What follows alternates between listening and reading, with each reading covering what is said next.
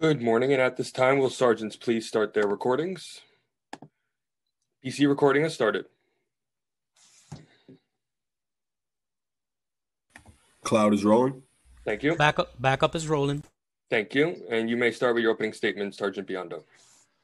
Good morning, and welcome to today's remote New York City Council hearing on the Committee of Public Housing. At this time, would all panelists please turn on their video for verification purposes? Once again, would all panelists please turn on their videos for verification purposes? And to minimize disruptions, please place electronic devices on vibrate or silent mode. If you wish to submit testimony, you may do so at testimony.council.nyc.gov. Again, that is testimony@council.nyc.gov. Thank you, Chair and Samuel. We are ready to begin.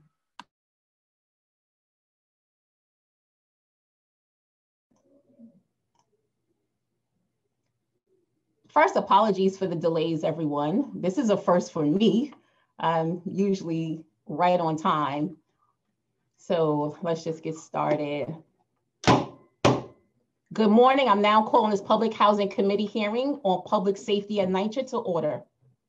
I am Councilmember Alika Ampry-Samuel, and I chair the Public Housing Committee. I am joined this morning by Public Advocate Jamani Williams, Councilmember Ayala, Councilmember Diaz Sr., Councilmember Jonai, Councilmember Lewis, and Councilmember Rosenthal. Thank you for being here, who chairs the Subcommittee on Capital Budget and Finance. And if I've missed anyone, forgive me, and I'll make sure to recognize you after. The purpose of today's hearing is to discuss safety and security in NYCC. These are issues that have plagued NYCC for a long time, but given how serious it is, it should be approached with urgency.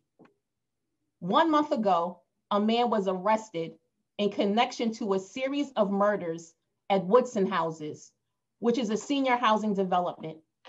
His most recent victim, Ms. Caballero, was 78 years old. Nearly 2 years ago, this committee conducted a hearing on virtually the same topic, prompted by chillingly similar circumstances.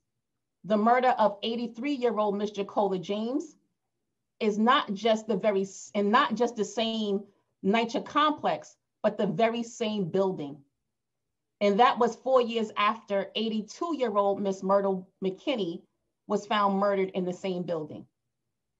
As a result, the city allocated capital specifically for safety measures that we still question today.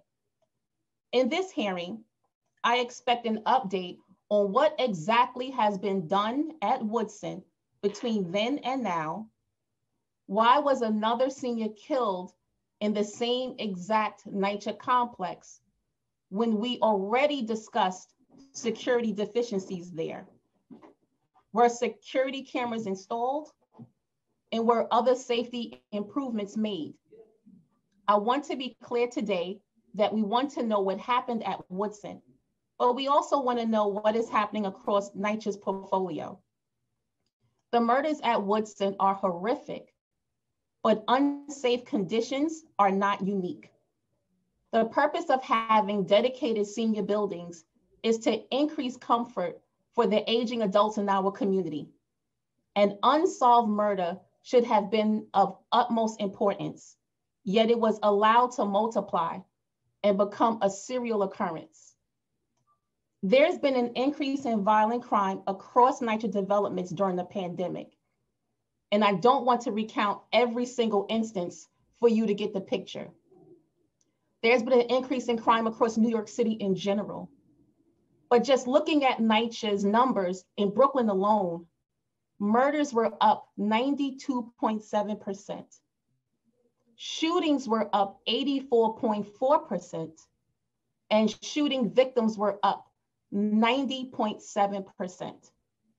I say it time and time again, the priority has to be the safety and well-being of residents. If we are not putting their needs first, then NYCC is failing, the administration is failing, and everybody involved is failing. We are not here to simply point fingers and call it a day. And most importantly, this is not, and this will not be a gotcha moment or an aha moment. I can assure you that I am not trying to expose a brand new scandal in NYCHA. That has been done many times over. Please don't throw facts and figures that paint a picture that things are going well, because we know there are safety concerns, because people are dead.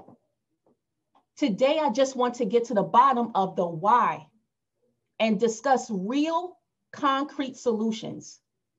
We want to know about areas for improvement, where safety and security measures have fallen short, and what is needed to fix those problems, including how the City Council can think about allocating much needed funds to make those improvements, along with our colleagues in the state government and what we see coming in from the federal government.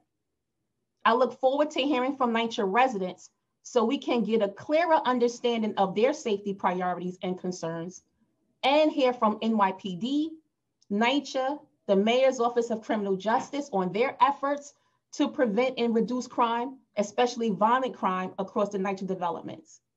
So with that being said, I want to kick things off by hearing first from the residents themselves. But before we do that, I want to turn it over to our public advocate, Jumani Williams, who I think is still on the line. And then we'll hear from Committee Counsel Audrey Sun to go over some housekeeping matters for today's hearing. So thank you. And is the public advocate still here?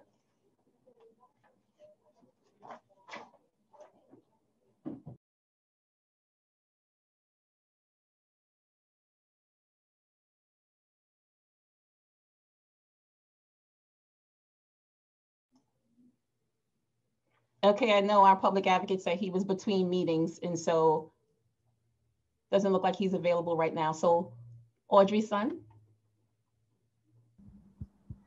Thanks very much. I'm Audrey Sun, counsel to the City Council's Committee on Public Housing. Before we begin, I want to remind everyone that you will be on mute until you're called on to testify. We will begin, as the chair said, with a panel of NYCHA residents. Please listen for your name to be called. When it is your turn, I will call your name and you will be unmuted. So we will now hear from the opening panel.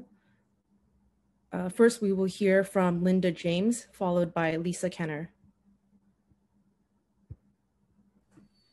Starting time. Hi, my name is Linda James, and I am the daughter of J. Collier James.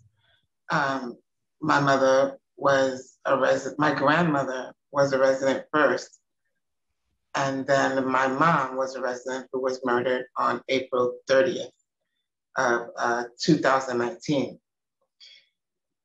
My mom moved into the building when my grandmother, who was aging, would often leave the building. My mom wanted to be able to know that she was safe, so she moved in to take care of her. So whenever she got missing, my mom would know because my mom was living in the building. And then when my grandmother passed, my mom was able to stay in the apartment because she herself was a senior. My question is, when we build senior residents, specifically for seniors, are we taking those precautions to keep those seniors safe? Now, we know that it's not your job to provide their health matters, but when you're building a senior citizen housing, there are certain circumstances that we need to be aware of, right? So as they age, Alzheimer's sets in, they can leave the building and no one would know. The day my mom was murdered, I spent the entire night from 12:45 until 6 o'clock in the morning trying to prevent another senior citizen from leaving that building because there were no cameras and a murder had just occurred. And I was afraid that he was still out there and she was trying to leave. Now, I know that she had some type of mental illness because she was using the hallway as a public bathroom and she wasn't able to communicate comprehensively. So I know that there was an issue there, but I spent that entire night wanting to make sure she didn't leave, because if she left, there was no way for her family to even know what time she even left the building if something happened to her. Time expired.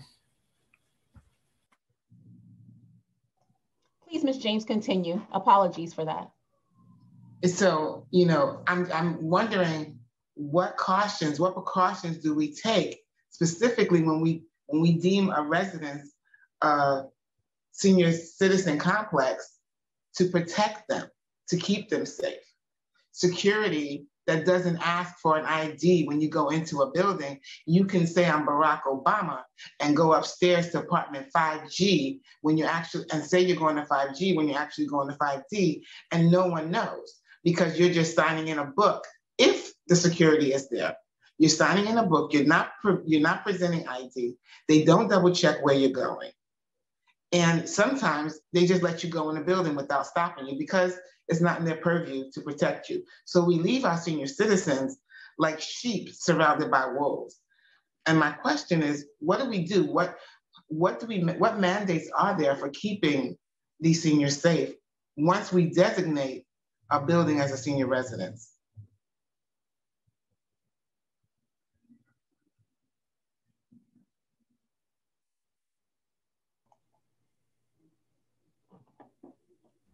Thank you so much, Ms. James. Thank you so much. And at the end of the resident testimony, we will hear from the administration in NYCHA NYPD, and we're looking to get answers to those questions. Thank you. Thanks very much. We will now hear from Lisa Kenner, followed by Mary McGee. Starting time. Good morning. My name is Lisa Kenner, and I was born and raised at Van Dyke Houses. I'm also the Resident Association president here. I am testifying concerning the dangerous conditions of the development that affect the residents' quality of life, health, and safety.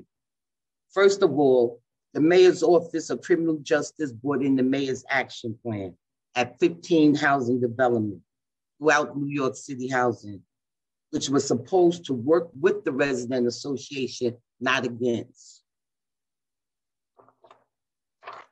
Instead of dividing residents, it was supposed to help bring more unity in the community. Yes, we received new bright lights, new front doors, and intercoms was installed.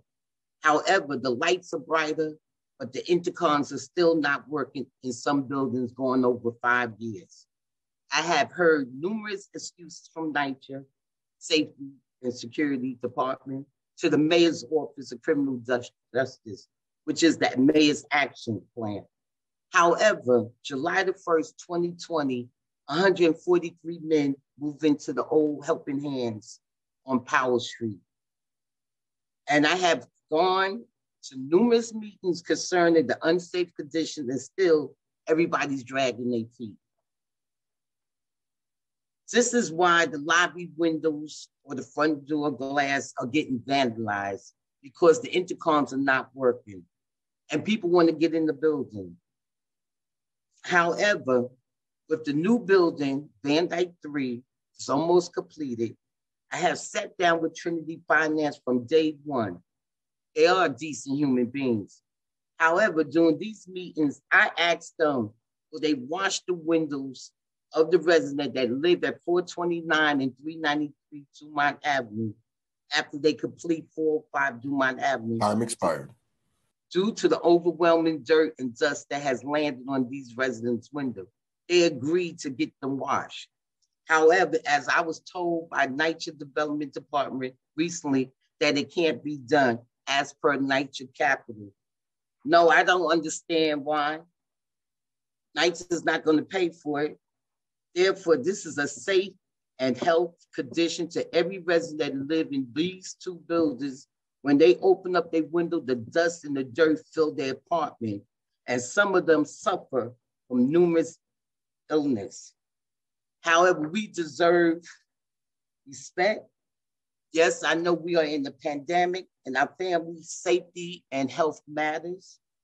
So under the 964 and 964 regulation, 964-117, before any agency comes into our development, they have to have some respect. You just can't come in there and think you're just gonna take over. It's about showing respect. So I thank you, council member from hearing me. And I'm not gonna stop until those people windows get washed after that new building get up there, because that's a health hazard. Thank you.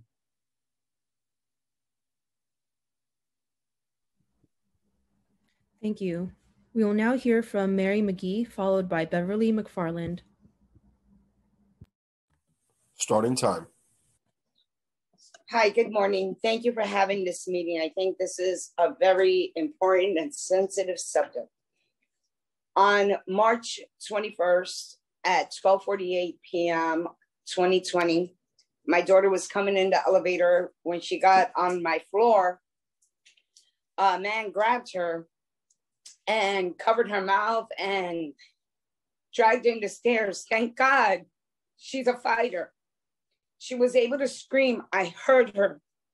Myself and one neighbor came out. He dragged her from the 13th floor to the 12th floor. I saw my daughter fighting for her life. I grabbed the man. My neighbor grabbed his other side. This man was so strong. He dragged us down 2 flights of stairs to the 10th floor, where I finally got a hold of him. And I just started punching him and punching him and punching him until he got loose, but I ended up with all his top layer clothes, his backpack with all his personal information, and his lunch. This is in the afternoon. And it's just insane that NYCC has not once, social services never reached out to me or my daughter. NYCC has done nothing to help me, but give me false hopes on things. But the people that should have contacted me have not to this day contacted me or my daughter to see how we're doing. I know that incident happened to my daughter, but it's so traumatic to me because I relived it. I'm still in the same apartment. I'm still going outside to throw out my garbage with the weapon in my hand because we have so many homeless people in our buildings that the other day, 2 days ago, I came out the elevator and this homeless man came out the stairs, and I'm like, I just jumped back and he ran in the elevator. And our buildings, we never had this issue the way we are having it now. Our buildings' lobbies are not locked. The majority are unlocked. I don't understand why. I put in ticket after ticket. I know other residents have done the same, but nothing is being done to keep us safe. 2 days ago, a teenage boy was beaten up and dragged in our development at 3 o'clock in the afternoon. We shouldn't be living in fear. We have the rights to quality of life and safety. NYCC needs to do more for its residents. I don't care how much funding you say you don't have, but we as residents pay our rents and we have rights. You need to do more. You need to ensure that our doors are fixed. What's the sense of having a lobby door if it's unlocked? What is the sense of me paying rent when I don't feel safe? I don't come out after dark. If it's dark, and even though these incidents happen in the daytime, but I don't even want to know what happens once it gets dark outside. I've reached out to my elected officials for help. None have helped me. None. I reached outside of my district, and I guess that person was told not to help me either. They referred me back to my elected official. If residents don't have the security of being able to turn to their politicians, the people that are supposed to advocate on their behalves, then where do they turn? Who can they go to? NYCC needs to be held responsible for what happened. Look at that mother in Harlem where her son, all they did was give her a panic button and they still killed her. My heart breaks for that family. My heart breaks for every family that is a victim of crime or has lost somebody. And I just hope this panel and this meeting is going to make that change and that difference and let NYCC residents know they matter. I thank you for your time and appreciate you all.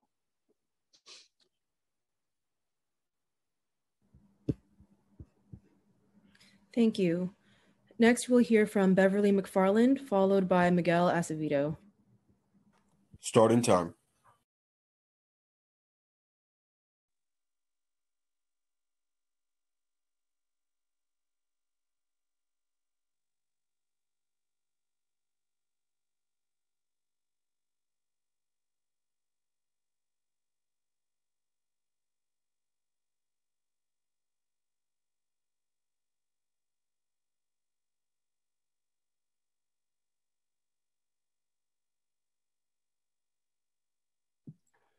Excuse me, Miss Beverly. You are unmuted, but we don't have any audio coming out.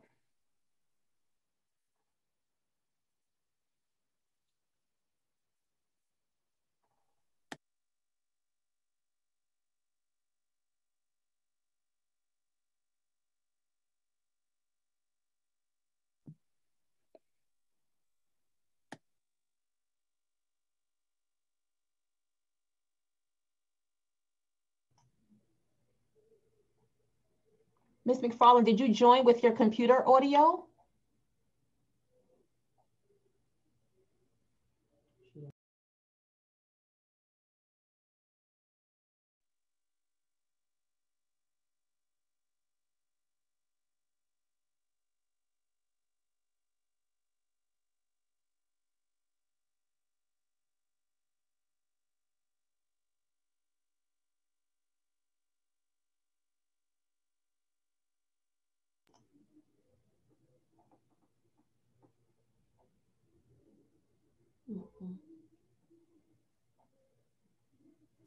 Okay, let me just jump in there real quick and recognize that we have also been joined by Councilmember Salamanca, Councilmember Menchaca, Councilmember Riley, Councilmember Barron, as well as Councilmember Adams. And thank you so much, Councilmember Adams, for joining us as you're the chair of the Public Safety Committee. So I really appreciate that. Oh, and Councilmember Gibson.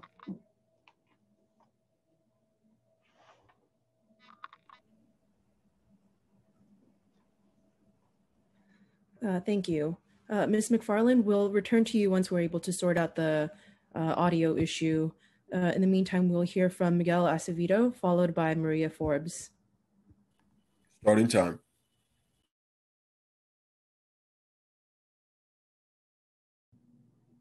Hi, everyone. I'm Miguel Acevedo, TA President, Robert Fulton Houses. I have never seen so many homeless people living in public housing developments. We met with the captain of PSA 4 the other day, and the biggest issue that every single TA president had with the homeless population was literally living in our developments.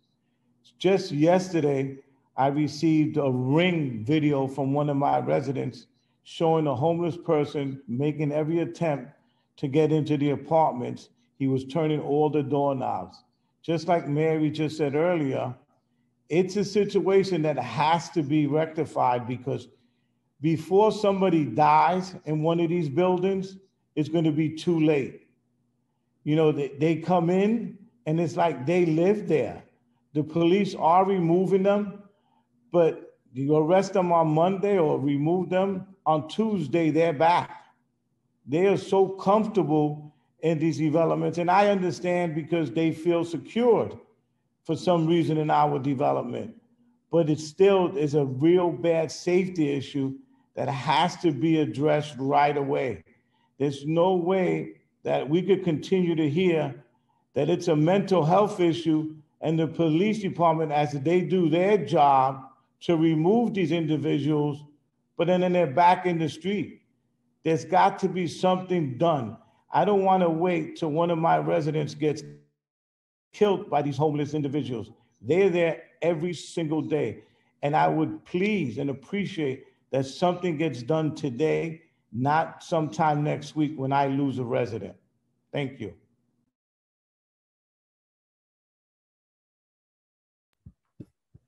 Thank you. Next, we'll hear from Maria Forbes, followed by Crystal Glover. Starting time. Hello, how are you? Maria Forbes from Clay Avenue Tenants Association.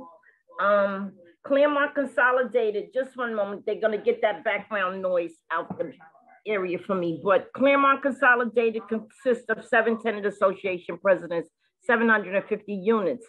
We're not a conventional development. We stand like individual private buildings. And our concern with security, correct me if I'm right or wrong, is that from the beginning of the pandemic and even before, you know, security has been a great issue to all of us, that the masks, I had to contact the commissioner, Che, the very beginning, masks became mandatory.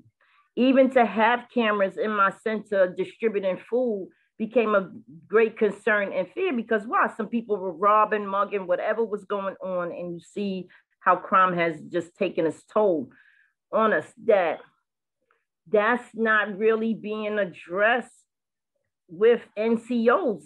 Like we can't get regular vertical patrol for this particular development. And I'll say that because they're covering 28 walk-ups and then another conventional development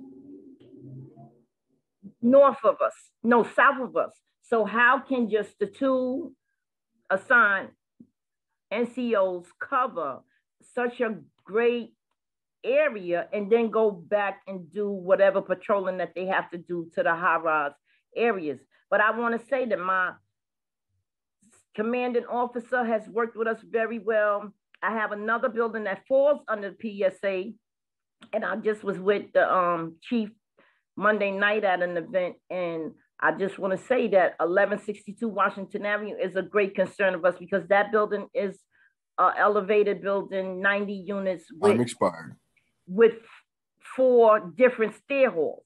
So I said to the PSA, I said, you need to send in at least a team of 6 officers to that building alone because of the 7 different exits to that building.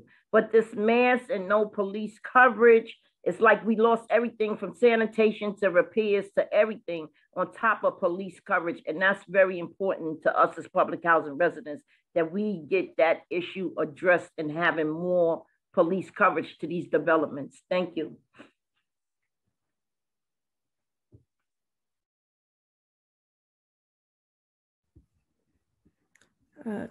Thank you. We'll now hear from Crystal Glover, and then we will return to Beverly McFarland. Starting time. Good day to the Committee on Public Housing. Thank you for having this hearing on public safety at NYCC. There are 397 developments in New York. So when I get an invitation to these hearings, I come. My name is Crystal Glover, and I'm a resident at Washington Houses, a former TA president.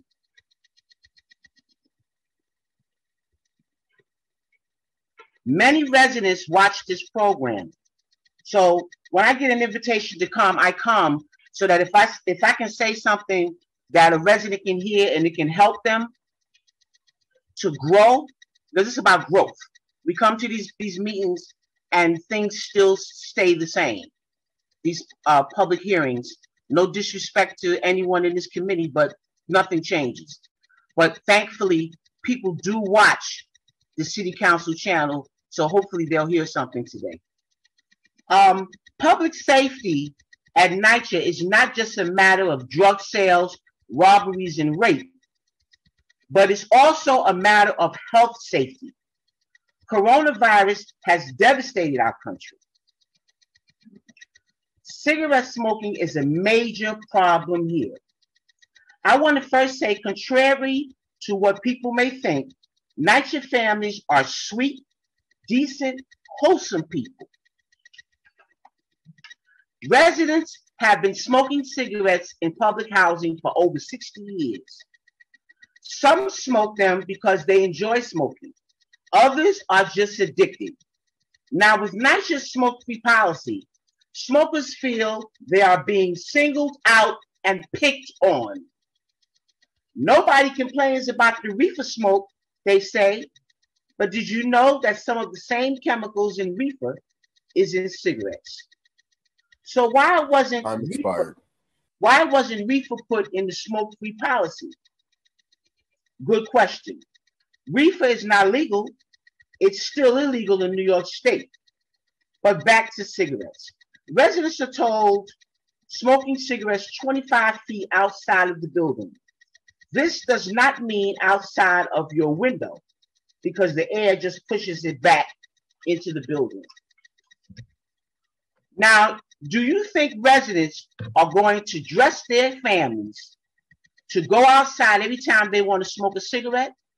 Even a single person may not take the time out to do that. Then it's the issue of residents' guests. Guests don't pay rent in our building. They're visiting. So they smoke. Their smoking is an invasion of residents' privacy. I don't want to believe that cigarette smokers don't care about their neighbors. So what should we do? Think about this. Some neighbors have illnesses like cancer, diabetes, heart disease, and respiratory illnesses. They should not be inhaling smoke. Children, nobody should be breathing in secondhand and third-hand smoke. The third-hand smoke is the ash.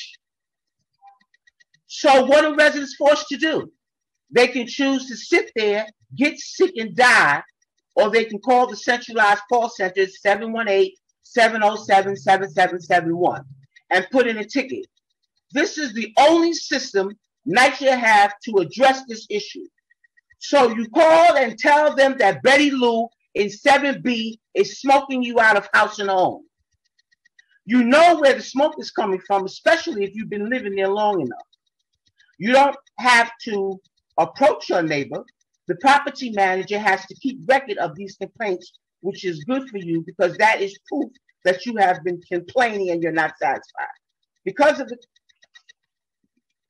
we are breathing in stale air that's contaminated with a little bit of everything. This is just food for thought. The smoke-free policy is a public safety issue because if a resident gets fed up and approaches a resident about their smoking, the neighbor can get mad and come out shooting. I was told by the director of the NYCC smoke-free policy that HUD did not put enough money into the policy to secure the elimination of smoking in NYCC buildings altogether. He said NYCC put the policy out there and I quote, left them in the dark. Even brief exposure to secondhand smoke can damage the lining of blood vessels and cause your blood platelets to become stickier. These changes can cause a deadly heart attack.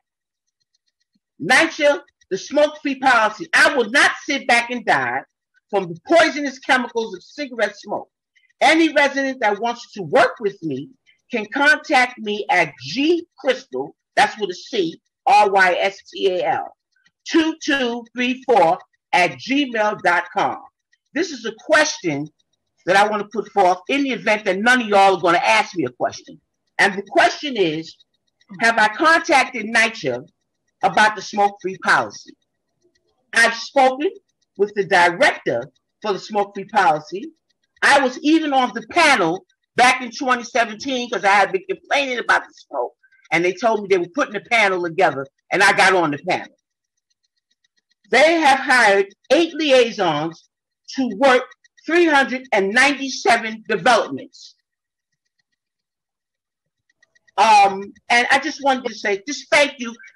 Community affairs, if you want to work with us, I don't know, with 390-something developments, I don't understand why there's so few resident leaders here.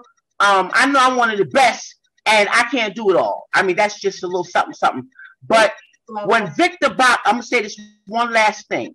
When Victor Bach invites me, because I'm on his mailing list for his organization, when he invites me, I come out and I participate. I don't know if my resident association knows about these meetings. I don't know if Manhattan South, which is supposedly the largest district, if they even know about it. But I thank you, Anthony Samuels, for allowing me to speak. I also wanted to say hi, Andre Ward. I watched your program with the Fortune Society. You do very good work.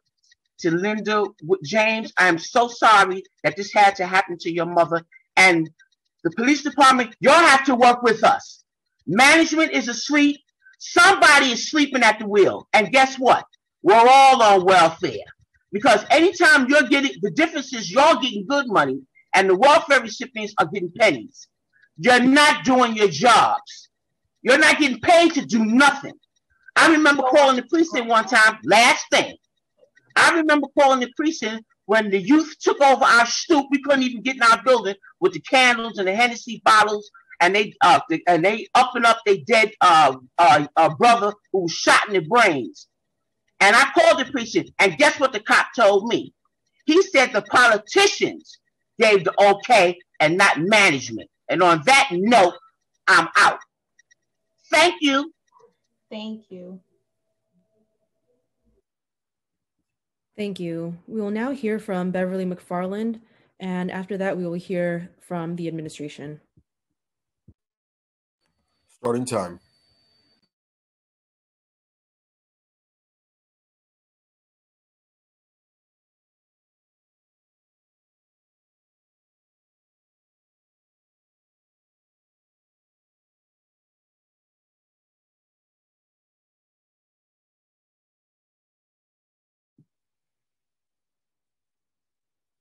Yeah, I still don't hear you, Beverly.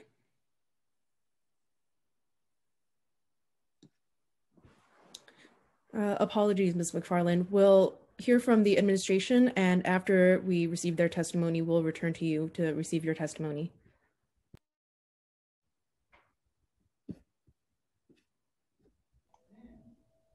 One second. Did the public advocate join us? No, I just received word from his staff that he had to move to a different meeting and is not able to join. Okay, I wanted to just double check. Thank you. But he will be submitting his testimony, his written testimony for the record. Okay, thank you. Thank you. We will now turn to testimony from the administration. Brief reminder to council members to please use the Zoom raise hand function if you would like to ask any questions, and I will call on you in turn. After the administration, we will hear from the remaining members of the public. I will now administer the oath to the administration, which is represented by Marco Soler from the Mayor's Office of Criminal Justice, Chief David Barrere and Michael Clark from NYPD, and Chief Gerald Nelson and Stephen Lovesey from NYCHA. After I say the oath, please wait for me to call your name and respond one by one. Please raise your right hand. Do you affirm to tell the truth, the whole truth, and nothing but the truth before this committee, and to respond honestly to council member questions? Marco Soler? Yes, I do. Chief David Barrere? I do. Michael Clark? I do. Chief Gerald Nelson? I do. And Stephen Lovesey? I do. Thank you. You may begin when ready.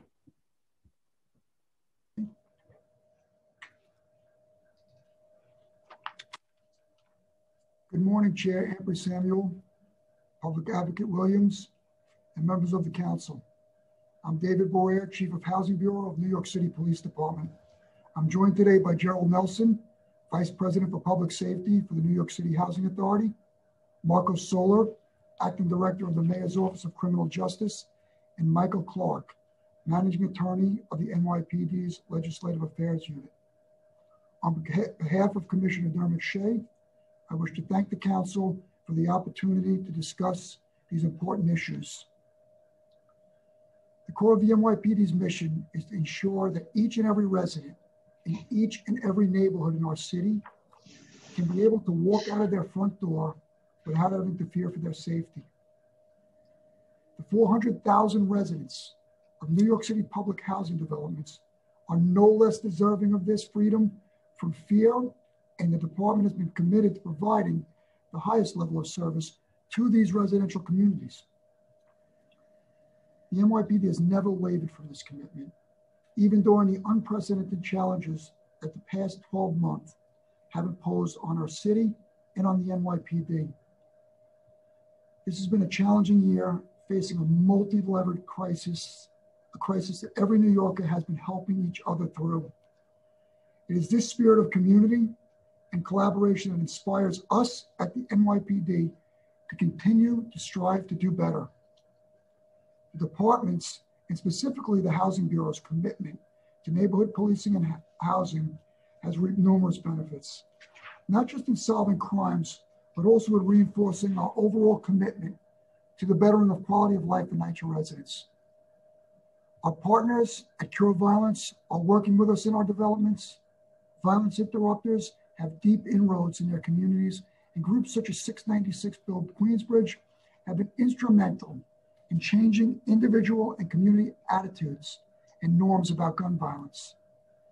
The NYPD is also funding a $4 million basketball court initiative in partnership with NYCHA. It's to rebuild or refurbish arena-style basketball courts capable of being converted to soccer fields in over a dozen locations from about 60 sites that we've already surveyed. Work is scheduled to begin this spring with the goal that all construction will be completed by the fall, with many ready for use much sooner than that. Unfortunately, even while our city is beset by historic challenges, we have also experienced a saddening rise in shootings and homicides. I take each of these tragedies personally, and even one shooting is one too many with me. NYCHA residents have not been spared from the citywide uptick. The proportion of on-development shooting has stayed consistent the last 19 years, including last year. As soon as we saw the increase in shootings, the Housing and Patrol Services Bureaus redoubled our efforts to stem the tide. It is exactly these types of scenarios which the precision policing model is designed for, allowing us to quickly redeploy personnel and resources to the affected areas and enabling our detective squads to more effectively investigate and arrest those relatively small number of individuals who account for the majority of the city's violent crime. We are all doing this while maintaining the downward trend of summonses issued and other low-level enforcement to historic low levels. Our partnership with NYCHA is the most important facet in our combined efforts to keep every resident in public housing safe. I and my staff maintain ongoing daily communications with Chief Nelson and other NYCHA executives, as did each of my predecessors in the role of Chief of Housing. I personally do walkthroughs of developments with my partner at NYCHA, General Manager Vito Musacciulo. My commanders as well partner with the local NYCHA managers to problem solve at the development level. This collaboration is key not only to focused effective policing, it is the backbone of neighborhood policing in our developments. Each PSA is fully staffed with their complement of neighborhood coordination officers who continue these collaborative efforts with the NYCHA staff and of course our residents. Our public housing residents are often the backbone of the neighborhoods where they reside. And just like they are there for each other, we in the NYPD are there for them, wherever and whenever needed. And I'd be happy to answer any questions, Madam Chair, or any other member of the council have. Thank you so much, Chief Barrera. I really appreciate your testimony today. And just to be clear to everyone, the only testimony that would be read this morning, well, this afternoon, is from Chief Barrera, but everyone, the administration and NYCHA are all prepared to answer questions now. And we have been joined by Councilmember Van Bramer as well.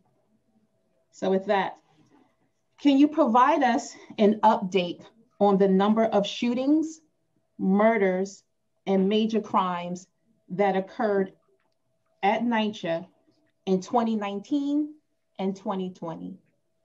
And how many shootings, murders, and major crimes occurred at MAP sites in 2019 and 2020?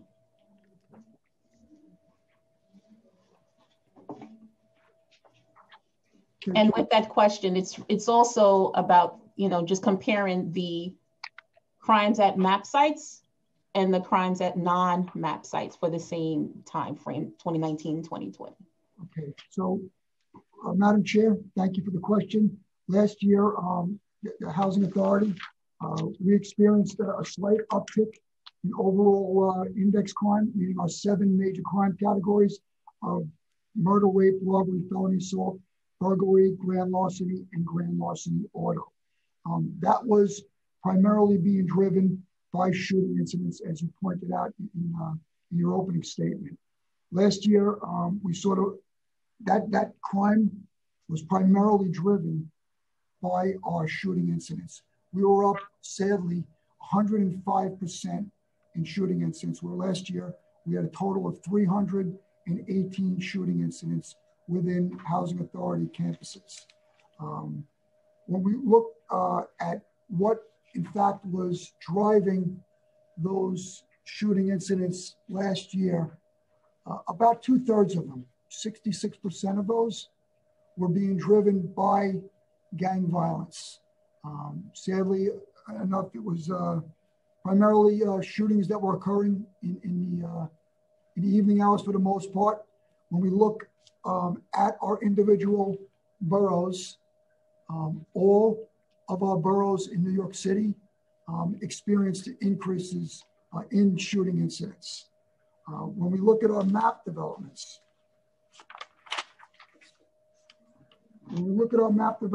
for 2020, we saw a 4% increase in crime last year in our overall map developments, where in 2019, we saw a 4% decrease. However, I want to just point out, Madam Chair, that since the beginning of the MAP program, which I am a big fan of, we've seen significant reductions. We've seen a total of 8% reduction in 2015, a 9% reduction in 2017, and so overall about a 3% overall reduction in our MAP developments, which kind of bucks the overall trend that we saw during the same time period in the other housing developments. I know you had a lot of questions. I hope did I answer them all? That was very helpful.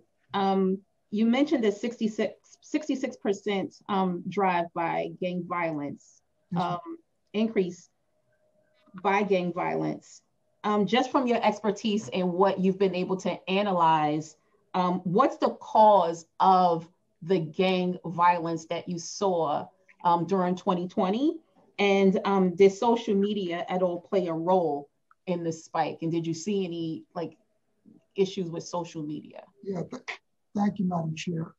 In terms of our gang violence, it was, let me start by saying about 2/3 of them, I can tell you, are gang-related shootings. What, in my expert opinion, it's higher than that. The way we identify a gang member a lot of times is they self-identify as a gang member to us. They will tell us they're gang members. You mentioned social media. We see on social media a lot of times they're identified by what they're posting, what they're proud to post. They're, whether it's gang signs or self-identification, once again, with being a gang member. What was very unique, and I don't have to tell any members of the distinguished council, was clearly COVID. COVID, let's start right there. Other places in New York City shut down. But, we know our transit system was shutting down 4 hours a night. We know our commercial districts were shut down. Our stadiums, theaters, restaurants. In public housing, we did not shut down. Quite the opposite.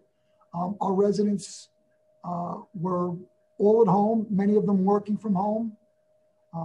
And it was very difficult for the residents of public housing. And, our Cornerstone program, for instance, this summer, our Cornerstone, whoever named it, it wasn't me, just an incredible name. We have 120 sites citywide that allow they're safe areas, community centers for our children to be able to hang out from early in the morning to late at night where we have police officers covered. Those sites were closed. Kids need a place to hang out. I think, I was a kid a long time ago, but I was a kid, we hung out. And it was this, we put all youth in, but especially in public housing, the youth, that cornerstone was taken away in the summer. The community centers, the basketball courts were closed, our playgrounds were closed, PAL centers, and coupled with the immediate shutdown of our court systems. And I'm not here to point the finger at anybody because, when you look at it, that was a difficult decision to be made. And I can argue that it would be highly irresponsible to bring a grand jury together and have 46 members, especially of our vulnerable populations, sitting in a tight courtroom where law mandates that a grand jury has to be done in person. So with this, we had several cases of where we had long-term cases, conspiracy cases that we were working against our gang members, not only with our local with our local partners in our 5 counties, but also with our federal partners, our federal prosecutors. And they really came to a halt because for several months, we had no grand jury sitting and we were unable to move forward with prosecutions. Now, interestingly enough, Madam Chair, you mentioned social media, and I wish I had the social media in front of me, but we had gang members actually communicating with each other, saying that the courts are closed, the police can't do anything. So it almost gave them I don't want to say I felt that they believed that they could act with impunity. And I also think that when children, we're seeing gang recruitment at a much younger age than we've seen prior, very young age. And that coupled with not being able to provide our children with places that they normally, the safe spaces, if you will, in public housing that they was able to go to, I think, coupled with everything, I think that added to our gang violence. And just to interject there, can you give us the average age? What's the age range that you're talking about here? I don't have, I don't have these statistics, but I'm going to just say right off the bat, they're recruiting kids younger than 12 years old now. I mean, it's as shocking as that sounds. At high school, I don't know, I'm an optimist, so I never want to say it's too late, but we have to get to these children at a much younger age, and our youth strategy right now, we've just this year, we're really excited about it. Citywide, we've rolled out our youth coordination officers, which we call them our YCOs. And they're really, our YCOs now are working with our neighborhood coordination officers. And our YCOs, they're just like our NCOs, are assigned to the same geographical areas, so the same developments. And their job is really to deal with all children under the age of 18 who live within the developments. And not only when they come into negative contact with the police, but children who may have gone missing, children who are not going to school, following up with parents, working with the neighborhood coordination officers in conjunction to try to make sure that we're getting to these youth at these very young ages. Mentoring. I mentioned in my opening statement the $4 million that we're putting into New York City basketball courts. I'm really excited about that because that $4 million, and I want to thank Commissioner Chauncey Parker here with the NYPD, that was forfeiture money that was earmarked for the Housing Bureau. Normally, we would spend that money on overtime for police officers or equipment, cars, things to that nature. This year, we're taking a different approach to support our YCOs. We're on the ground right now with our children. We're building these they're beautiful, Madam Chair, they are beautiful basketball courts, high-end basketball courts, anywhere from $250,000 to $300,000 each. And, they can be converted to soccer, easily converted to soccer fields also, which is pretty wild. And now we're giving them another safe space that for the last year, I'm going to argue our children didn't have. Our children, and this is, I get it. This is a statewide, a nationwide crisis. But, you know, right now, I think my argument is the children in public housing really had nowhere to go. They didn't have as many options as people that live in a less urban environment. Thank you so much, Chief Herrera, for that information about the YCOs and the money that's being spent. And so that'll be helpful for us with later questioning. I want to go next to questions about, is there an increase in crime at sites with installed scaffolding? And please provide us with an update on the removal of non-essential scaffolding and sidewalk sheds. That you're directing that's not directed at me, Madam Chair, is it? Sidewalk sheds? No, this is directed at, this will be directed at NYCHA. And if you want to chime in around scaffolding and crime, that's okay. Yes, but I'm sure Steve or someone will be able to answer this question. And just for my colleagues out in there, so because I know that my colleagues have some specific questions that are also on my list of questioning, but I'll allow my colleagues to go first. So sidewalk sheds, scaffolding, crime.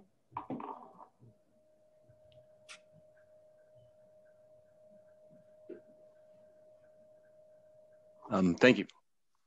Madam Chair, this is Stephen Lovesey with Capital Projects Division. I don't have the statistics on crime regarding crime at sidewalk sheds. As we talk about capital projects, particularly the sidewalk sheds or the safety sheds for construction projects, we're constantly removing sheds you know, as we have continued to move, the estimated number of sidewalk sheds to date right now is 213,624 linear sheds. And as we move projects in the capital portfolio, that number drops in the capital projects. Unfortunately, as we have discussed and with many council members, the local law 11 or the facade program, those sheds tend to continue to rise. Okay, I think it would be helpful to get a sense of where the sheds are, where the scaffoldings are located, and then compare that to the crime data and crime stats in that same area.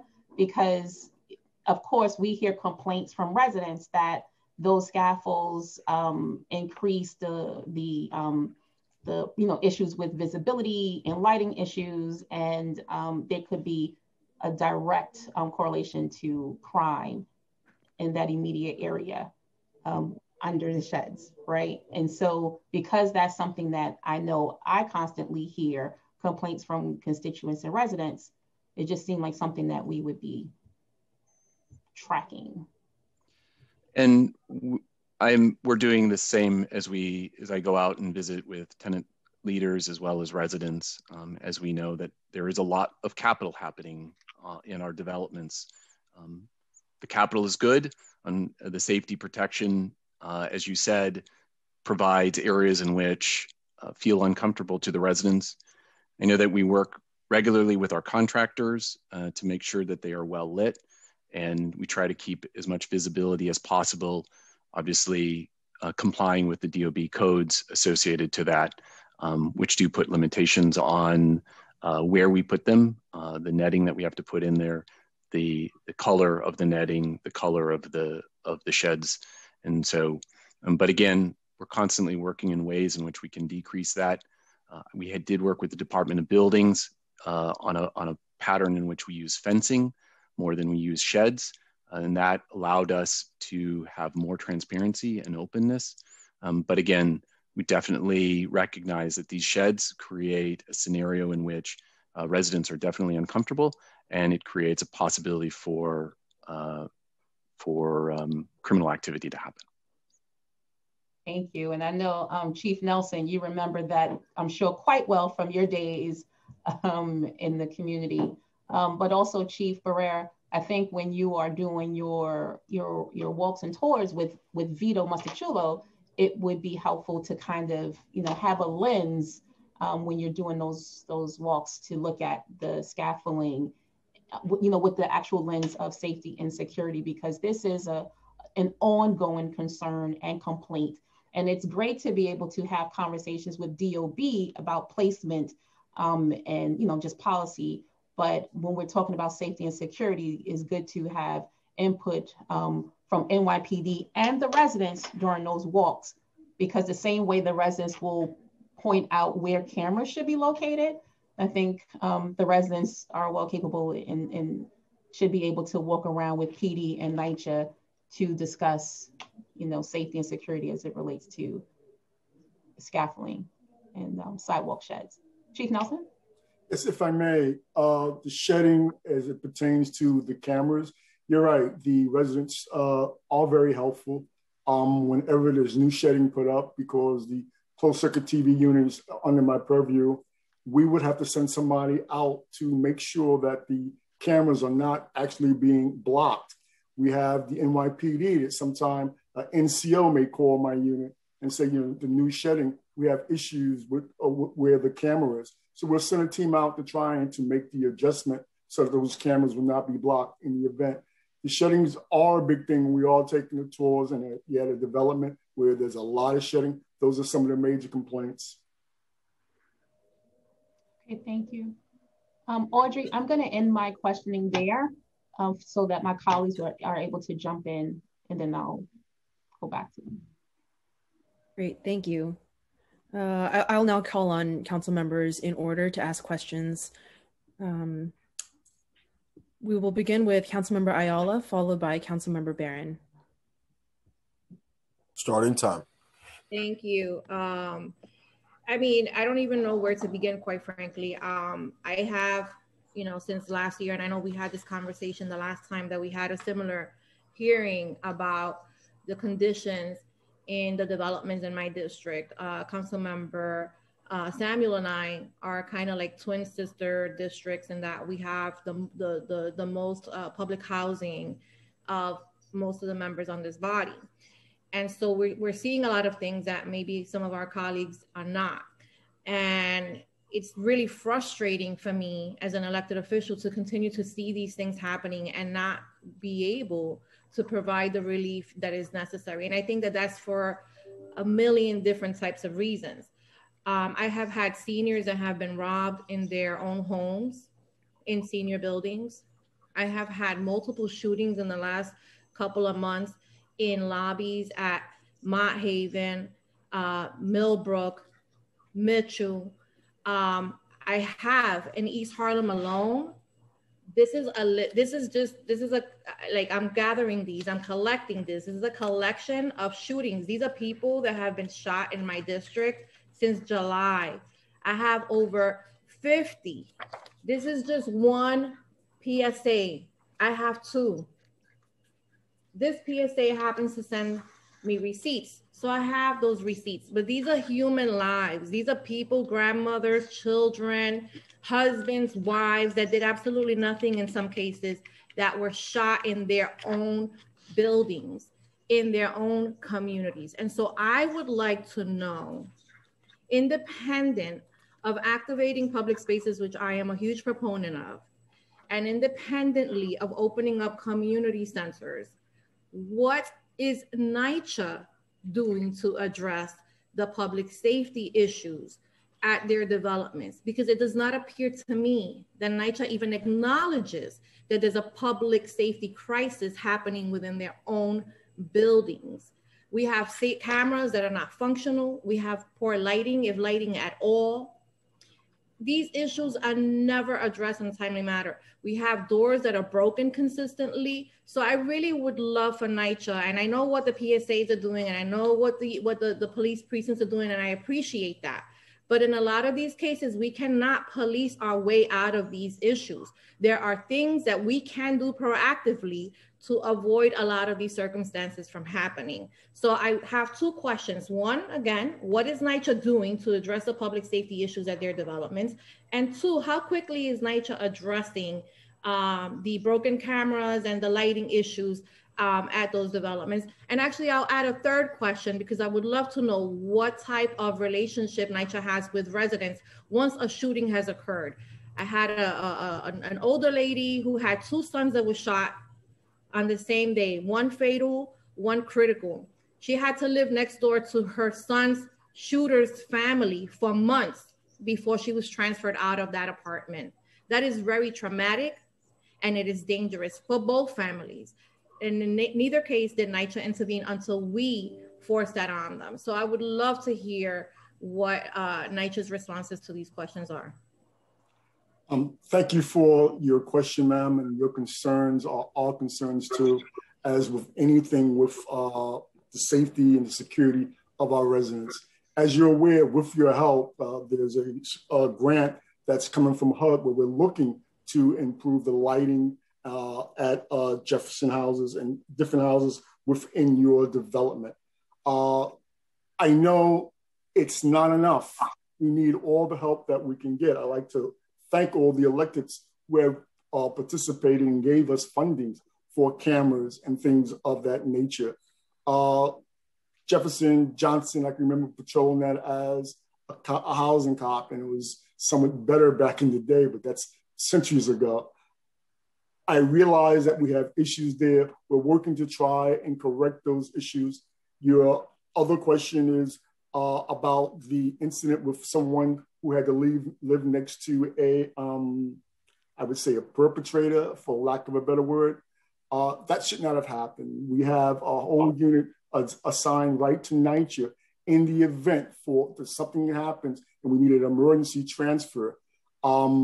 I don't know all of your details for that particular one, but some of that stuff comes through me. I am not the one that handles it, but I participate and work closely with the NYPD. And they bring to my attention that they have a victim of a crime or a witness. Go ahead.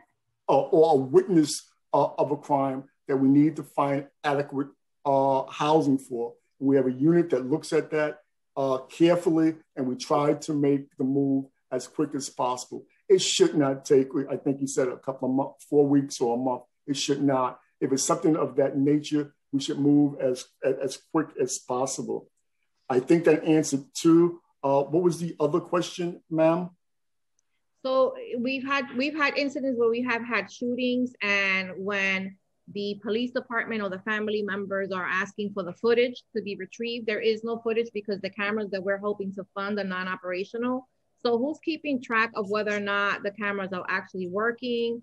Are they maintained? How often? And when they break, how quickly does it take? How long does it take before somebody actually comes in and repairs not only the cameras, but the lighting and the doors? That also falls under me. We have a closed circuit TV unit that's responsible for maintaining once Capitol installs the cameras or the NYPD TARU installs the cameras. It's then turned over to me.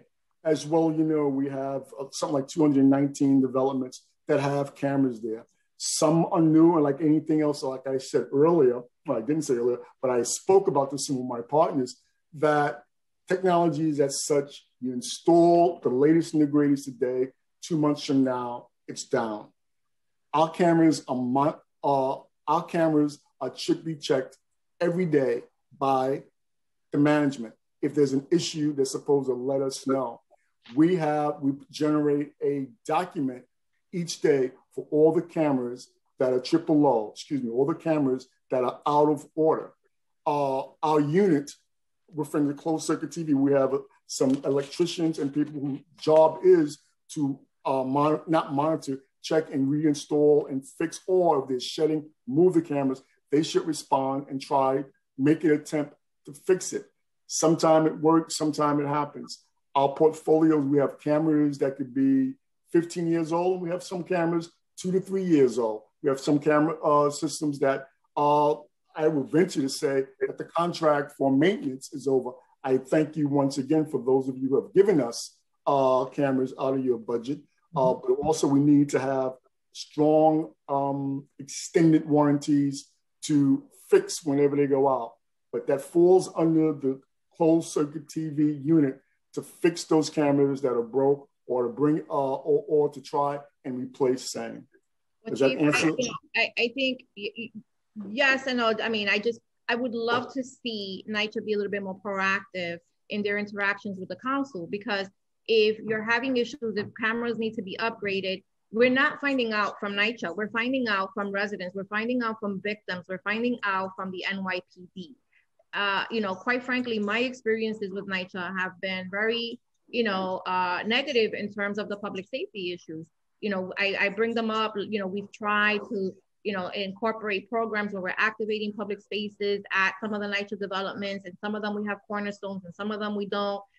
You know, many of them still need community centers, and it would be really nice to have NYCHA advocating for these things, as opposed to having to wait until somebody gets shot or murdered for us to have to force it upon the administration or anyone else, for that matter. I think it's insulting to the people that live there, and quite frankly, you are the landlord.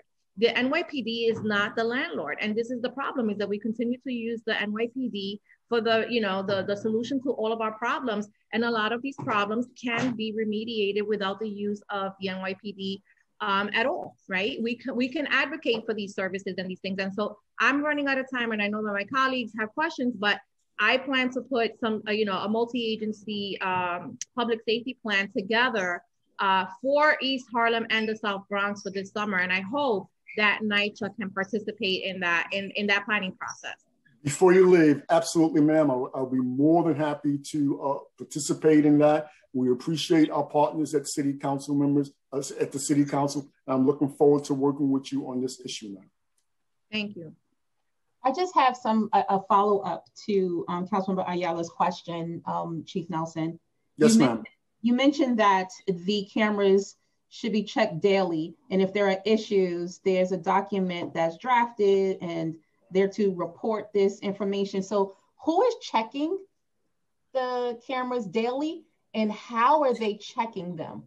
The cameras that are assigned to a development, the manager should have access to those cameras. Someone should be checking that daily to make sure the cameras are working. In addition to that, if the new shedding was put up, that manager should be the first person, or whoever's in charge of monitoring the cameras.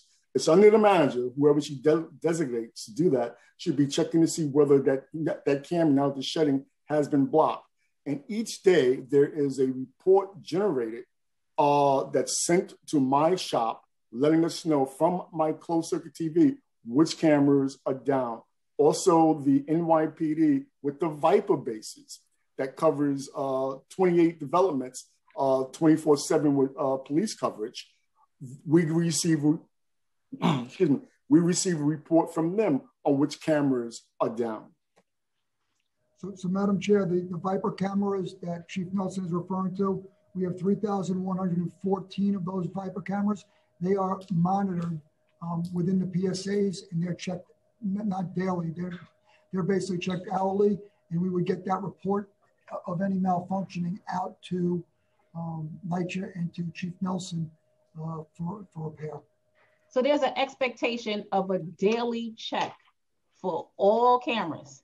There's an expectation by the property manager, not by, I'm not talking about NYPD, but just by NYCHA.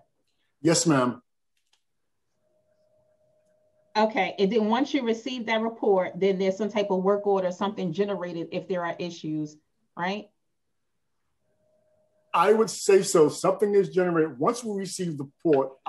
Once we receive the report that there's a camera down, it goes to the closed circuit TV. It's a unit. It's up to them to see if it's fixable, or it might be an old camera, whatever the case might be, to investigate and see what the problem is. And then what happens then?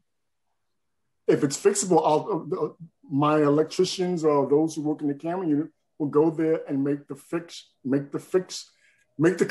fix the broken camera. If the camera is beyond repair, then we're back to square root one, where we're trying to replace that camera. And if it's too old, then we'll have to try and replace it or get funding to update the cameras. Okay. Do you have a number of how many cameras at this very moment are not working compared to how many cameras you have and how many of those are not working? Close to 18,000 cameras. I'm sorry, ma'am, I don't have the exact number of the ones that are down, but I would be gladly to be happy to forward that to the council, ma'am. Okay, I have some other questions related to that, but I'll just stop there because I know that Councilmember Barron is next, so I'll end there. We'll now take questions from Councilmember Barron, followed by Councilmember Rosenthal. Time starts now. Thank you. I want to thank the chair for holding this very, very critical topic hearing. And I want to thank the panel for their participation and presentation. I also want to commend the chair for having those most directly impacted by the situation precede the city presentation so that the city can hear directly what it is that the residents are encountering. They may hear it from time to time, but certainly hearing those issues in a formal city council hearing has another impact to presenting the issues that we're facing.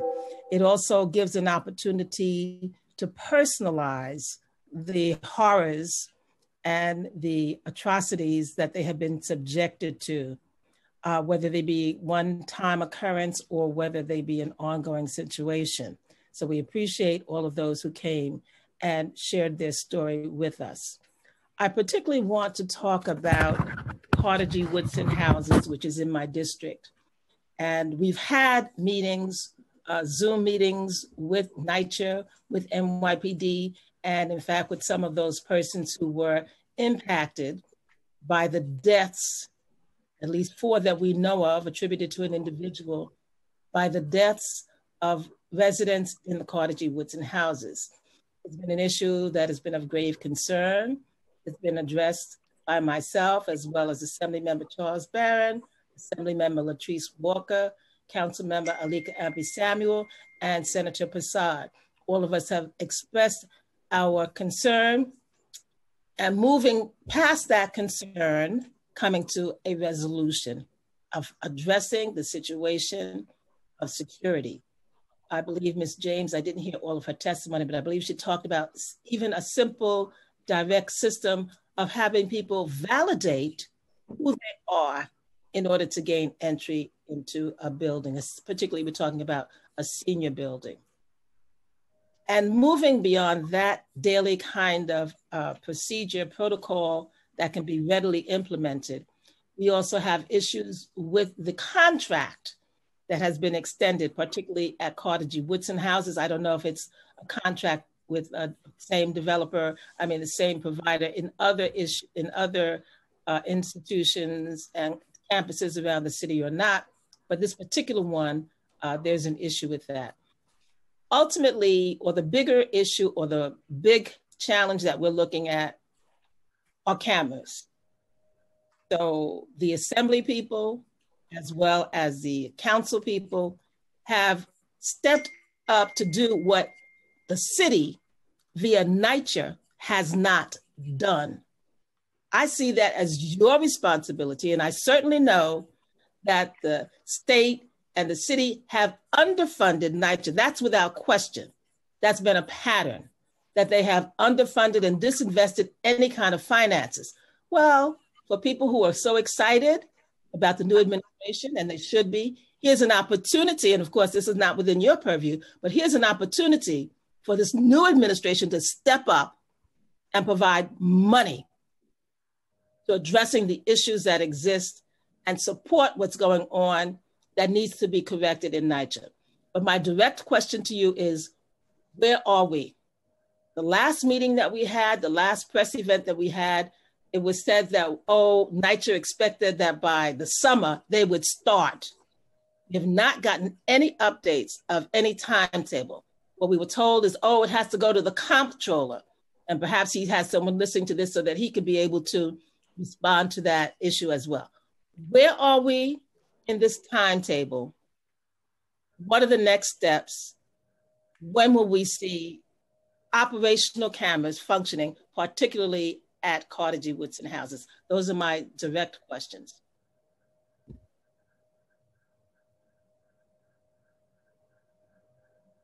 Can you hear me? Anybody heard me? NYCHA, have you heard me? I heard you. I'm waiting for my partner to answer. He's going to answer that now. Thank you. I was just unmuted. Thank you, Councilmember Barron. Okay. So you are correct, as we've been engaging with the development staff and as well as the TA and Office of Safety and Security.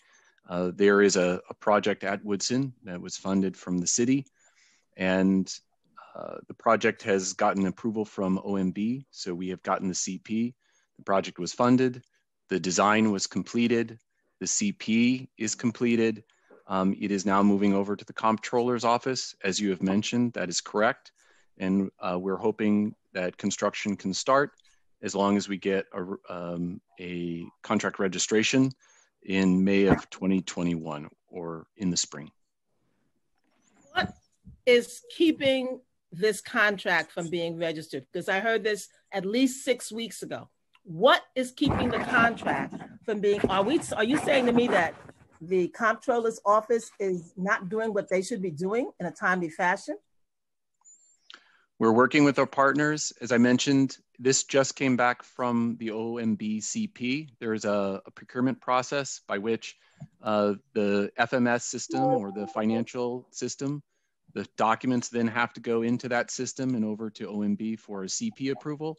They come back through the FMS system and added their documents, and that goes over to the comptroller.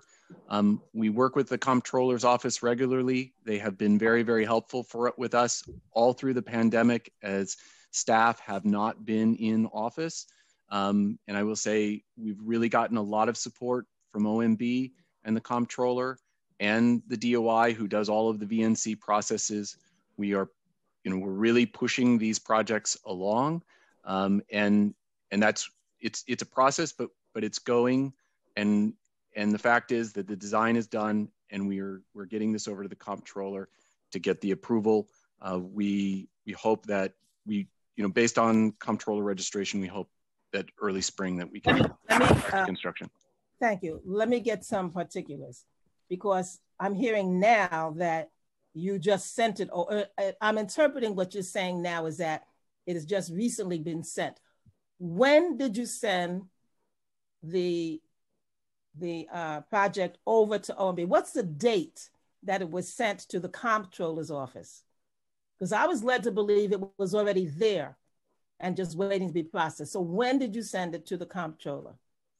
So I'm opening up the document within the system to tell you when it was, when we received it back from OMB. Okay. And that was February 4th, 2021 is when the approval from OMB is. Then that gets put into the FMS system and sent over to us. That package then has to be pulled together for what the comptroller needs. It is my understanding that that has not gone over to the comptroller. We've already flagged them to let them know that the package is going, but it is in that process of all of those documents being uploaded into their system. Okay, so I'm glad you clarified. Say again? I'm sorry. And I can verify, but I know that our team has been communicating regularly with the TA, and we'll make sure that we're regularly communicating with you as well to let you know about the progress and the schedule associated to that. That's fine, because the TA has not indicated to me that they have received any update as to what the timeline is. So I'm glad that you're saying that, and I will check with the TA to confirm that that is in fact the case. And so now my question to you is, when do you anticipate pulling together all the pieces and whatever and putting it into the system? When do you anticipate that it will be at the comptroller's office for his office to take what needs to be done? Based on the schedule, that's supposed to happen this month. So they're pulling it together. By the end of the week, because the month is over. No, I know. Okay. It's all into the finance system, which is putting it into the system. I hate using the word system. It sounds bureaucratic, but once we get that CP back, they just upload the documents and the drawings and the FMS and the OMB approvals, and then that gets moved over. And again, we've been working with the comptroller. This process used to be paperwork where we had to print it all out, and the comptroller has been really gracious to get this system up into an electronic system, which is again, every single day that we can speed up our capital projects division. It doesn't matter if it's having dialogue with our other partners, with the DOB or the comptroller or OMB or anybody. We can just one day, if we get one more day or 2 days or 3 days, and we can get that schedule better, we're doing that. And that's the goal. We have regular conversations with both OMB, comptroller, DOB, so that way these projects can move faster. I thank you for your testimony. And on Monday, I'll be calling the comptroller to find out when he expects to finalize what it is that he needs to do for this project to move forward. Madam Chair, I thank you for extending the time to have this issue better clarified. And I want to thank all of those who gave testimony about their own situations in NYCHA. Thank you. I just have a follow-up question related to Woodson. Because we heard from residents who said that they knew that the person that killed the seniors, they knew, and they actually reached out to detectives about their concerns related to this particular gentleman. And so I just have a question. What is the coordination between the district attorney's office, PSA, NYCHA, local precinct detectives, and the residents when a violent crime occurs? Like, what is the coordinated effort between just speaking to residents if something like that happens? Madam Chair, in this, thank you. With your permission, I would just like to start with my condolences for Ms. Chambers, her moving testimony. At the beginning, my condolences. And in terms of the coordination, I mean, in the last murder, I was notified. I remember when I got that phone call. It's a police chief's worst nightmare. When you have a serial killer, as you pointed out in your opening, Madam Chair, and one of your elderly residents has been murdered, the third one. And the communication was, I responded to the scene after the crime scene was processed, starting with your chief of housing, the chief, meeting with the chief of detectives, Chief Rodney Harrison, on the scene. And we were briefed by the homicide detective who worked for Chief Harrison, the PSA commander, Inspector Griffin. And as soon as that meeting concluded, I was personally on the phone in a conference call with Ms. Johnson, the Tenant Association president. And I remember, you know, speaking to her, briefing her on what exactly was going on, my commitment that I was going to put, in addition to everything that we had done, I was going to put an additional 2 police officers inside of that building. And that I wanted, unfortunately with COVID, Ms. Johnson's awesome, and she was working to get us a conference call, which she thought was better than a video conference, because many of the elderly don't have the technology to do what we're doing, and they're isolated. It's terrible. I was willing, anytime they wanted to do it, I would have went to them as safely as we could do it. But the communication was there with Ms. Johnson and our tenant association right away. In terms of NYCHA, NYCHA gets a recap from me every 12 hours on everything that happens. So Chief Nelson and Vito Musachil will get everything from a missing child to a murder every 12 hours from the Housing Bureau. But in this case, there was a phone call directly to Chief Nelson, and I spoke to Vito Musachula that morning, the morning after the murder, and so the coordination is there. In terms of the residential communication after the second murder, and it's horrible to say second murder, the resident association, I bring this up because the tenant association and the residents of Woodson are amazing. More than 50 members attended a meeting just prior to COVID with the inspector, Inspector Griffith, and the case detective who's assigned to this case. And they would with our crime prevention specialists, with the inspector, and with the detective, they all really had an open dialogue on what they should do to protect themselves,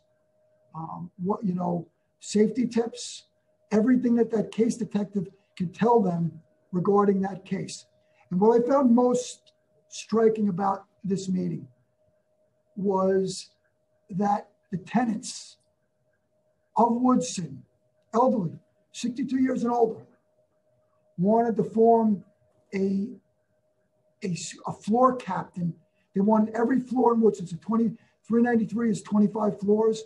And they wanted a floor captain and a co-floor captain on every single floor in the development. They wanted the police department's help.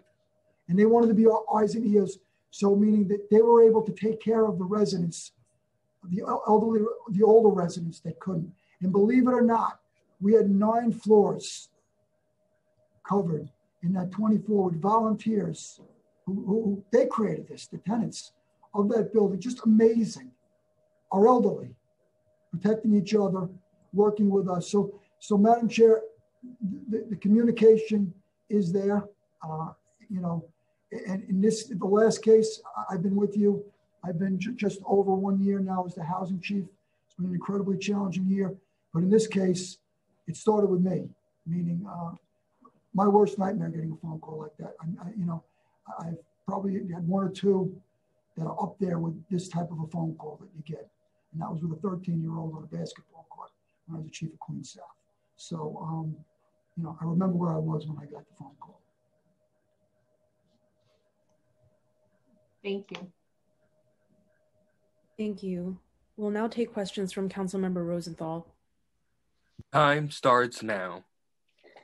Perfect. Thanks so much. This is a sobering conversation. Chair Ampry-Samuel, you are a fearless leader for the council on this topic, and I really want you to know how much I appreciate you. Getting texts from my tenant leaders appreciating you during this hearing. So a lot of people's eyes are on you and thanking you for your oversight on NYCHA. It's very powerful. The first question I have from a tenant leader on this topic is the tenant leader at the NYCHA brownstones. I don't know if you're familiar with those in my district.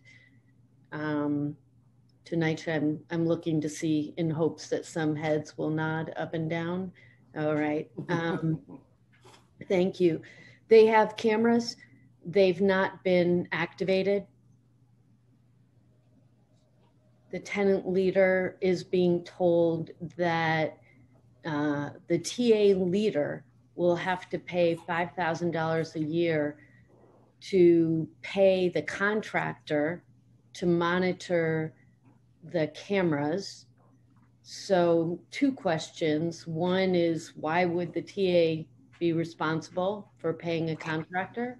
And secondly, why aren't the cameras up and going, activated? I can start. Thank you for that question, ma'am. I'm not going to speak on the capital end. I'll speak on the security end. That's an excellent question, and one of which I have no answer for. I don't understand where the $5,000 fee would come in.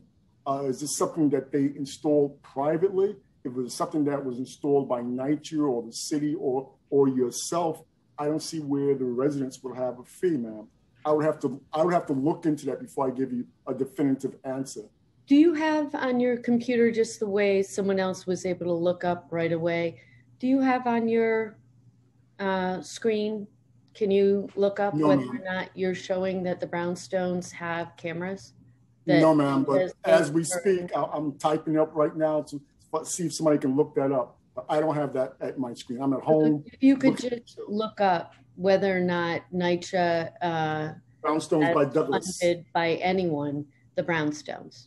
I'm Okay, going to wait for a minute while you do that. My we second continue. It may question take a is while. for Continue. the, I'm sorry? You can continue because this may take just a little while, okay? Right, it's just one question. Does somebody have on whether or not the brownstones have cameras?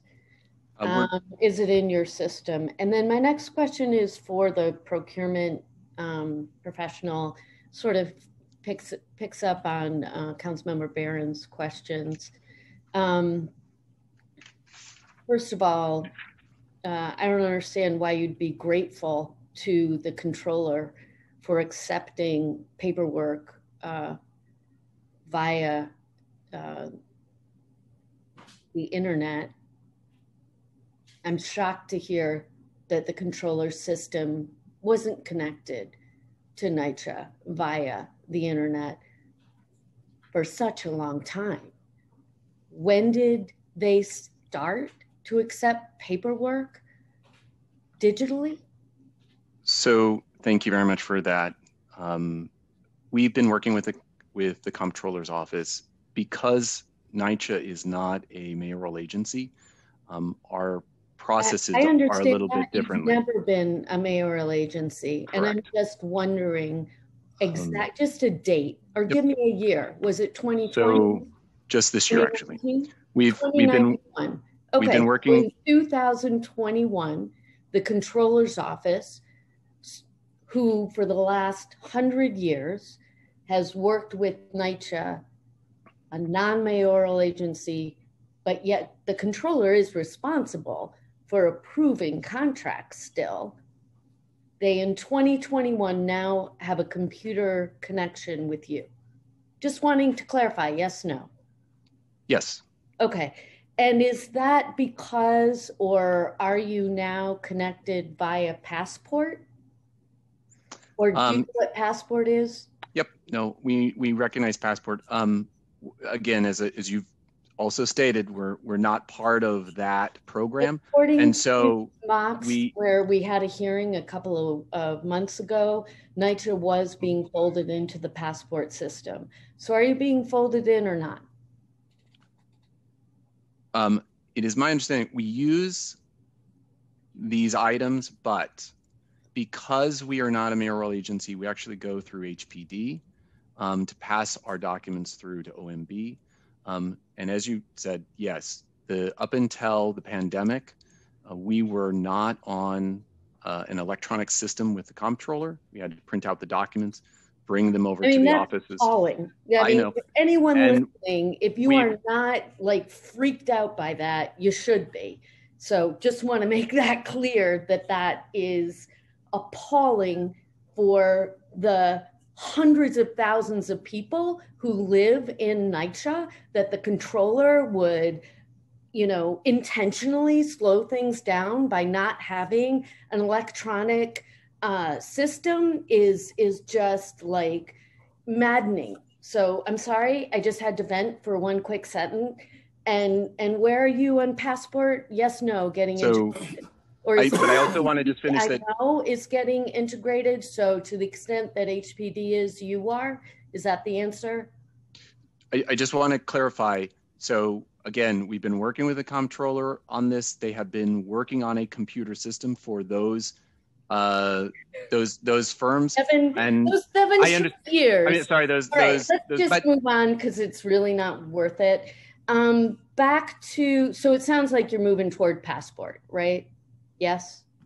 Well, parts for example, a lot of our contractors are able to sign in and do the passports and that, but we'll still not be able to So fully be part of the FMS. Just so you know, do the passports. All it is a management system. It's not like mythical or hard, right? And I assume you're the procurement guy. So it has a lot to do with the different types of funding that capital gets versus the city mayoral agencies. We have state, federal grants in cities, and that's please. This stuff is just not hard, and using words that other people might not be, familiar with, like FMS and network, CPs. None of this is hard. So that's your job, is to do this, right? Yep. I just want to ask about the RAD program to NYCHA. A couple of my developments when I went into RAD over the last few months, and I've been talking with the PSA officers who have gotten no direction about whether or not they're supposed to continue verticals. Do you have a guiding philosophy on that? Councilman Bloom, let me take in terms of the verticals. The fact that a PSA officer is saying that right now. Sorry, let me start over again. What is your policy when a NYCHA building goes into RAD with the relationship between the PSA officers and the set of buildings now that they're in RAD? As of right now, nothing has changed. The Housing Bureau will continue to police it until that decision. Okay, so FYI, one of my smartest, best PSA officers who you have lauded as an agency and I have lauded and the NYCHA leaders have lauded, has no idea because has not been told whether or not to do verticals. So let's not do any blaming. What I'm asking you to do is fix it and be out as freaked out as I am and try to fix it, okay? Yes, ma'am. The buck stops right here. I'll fix it today. Okay. And then lastly, and I appreciate your forbearance, Chair Embry-Samuel, I really do. But on this camera maintenance stuff, every rosy picture, everything that you all are describing as protocol does not happen, is a fiction in my district, is a fiction in my district. So I have scaffolding up in one of my larger complexes. I visited with a PSA officer and someone from NYCHA 3 years after the security cameras were installed. Number one, the management at NYCHA wasn't even present. They don't know anything about the cameras. So no, they had never checked them. The PD, it was the first time they actually were in the room to see that cameras existed for crimes that had existed. And so now they knew they could go back and get film, except for the fact that none of the videos worked because the cameras had all been blocked by trees, by the scaffolding. So I really, everything you just said about how the cameras are supposed to work, I hear what you're saying. And it is so far away from the experience that we have had as to make me wonder, like my residents do the cameras mean anything in terms of keeping themselves safe? Every time I have worked with a property manager to say, do you check the feed every day? Do you know how to check the feed? Do you know if the cameras are working, pointed in the right direction? The answer is routinely no. Routinely no. So I am shocked to hear that you get regular reports on the functioning of the cameras. I am shocked to hear that if that is true, you don't know what the number is today that are functioning or not, something the council member asked. So, I mean, are you, you know, if you're responsible for the cameras, shouldn't you know, like, how many were working yesterday? How many were working last week? Do you have a census scale? Is it 10% that's not functioning every day? Is it 20, 50, 80? Do you have a sense of scale? I can answer your question, ma'am. I'm almost positive, excellent question, ma'am. I'm almost positive that the tour that you took was at Amsterdam houses. That might not be the same one you're talking about. Oh, no, but it is. I was with you on that tour, yeah. with the officer. Yeah.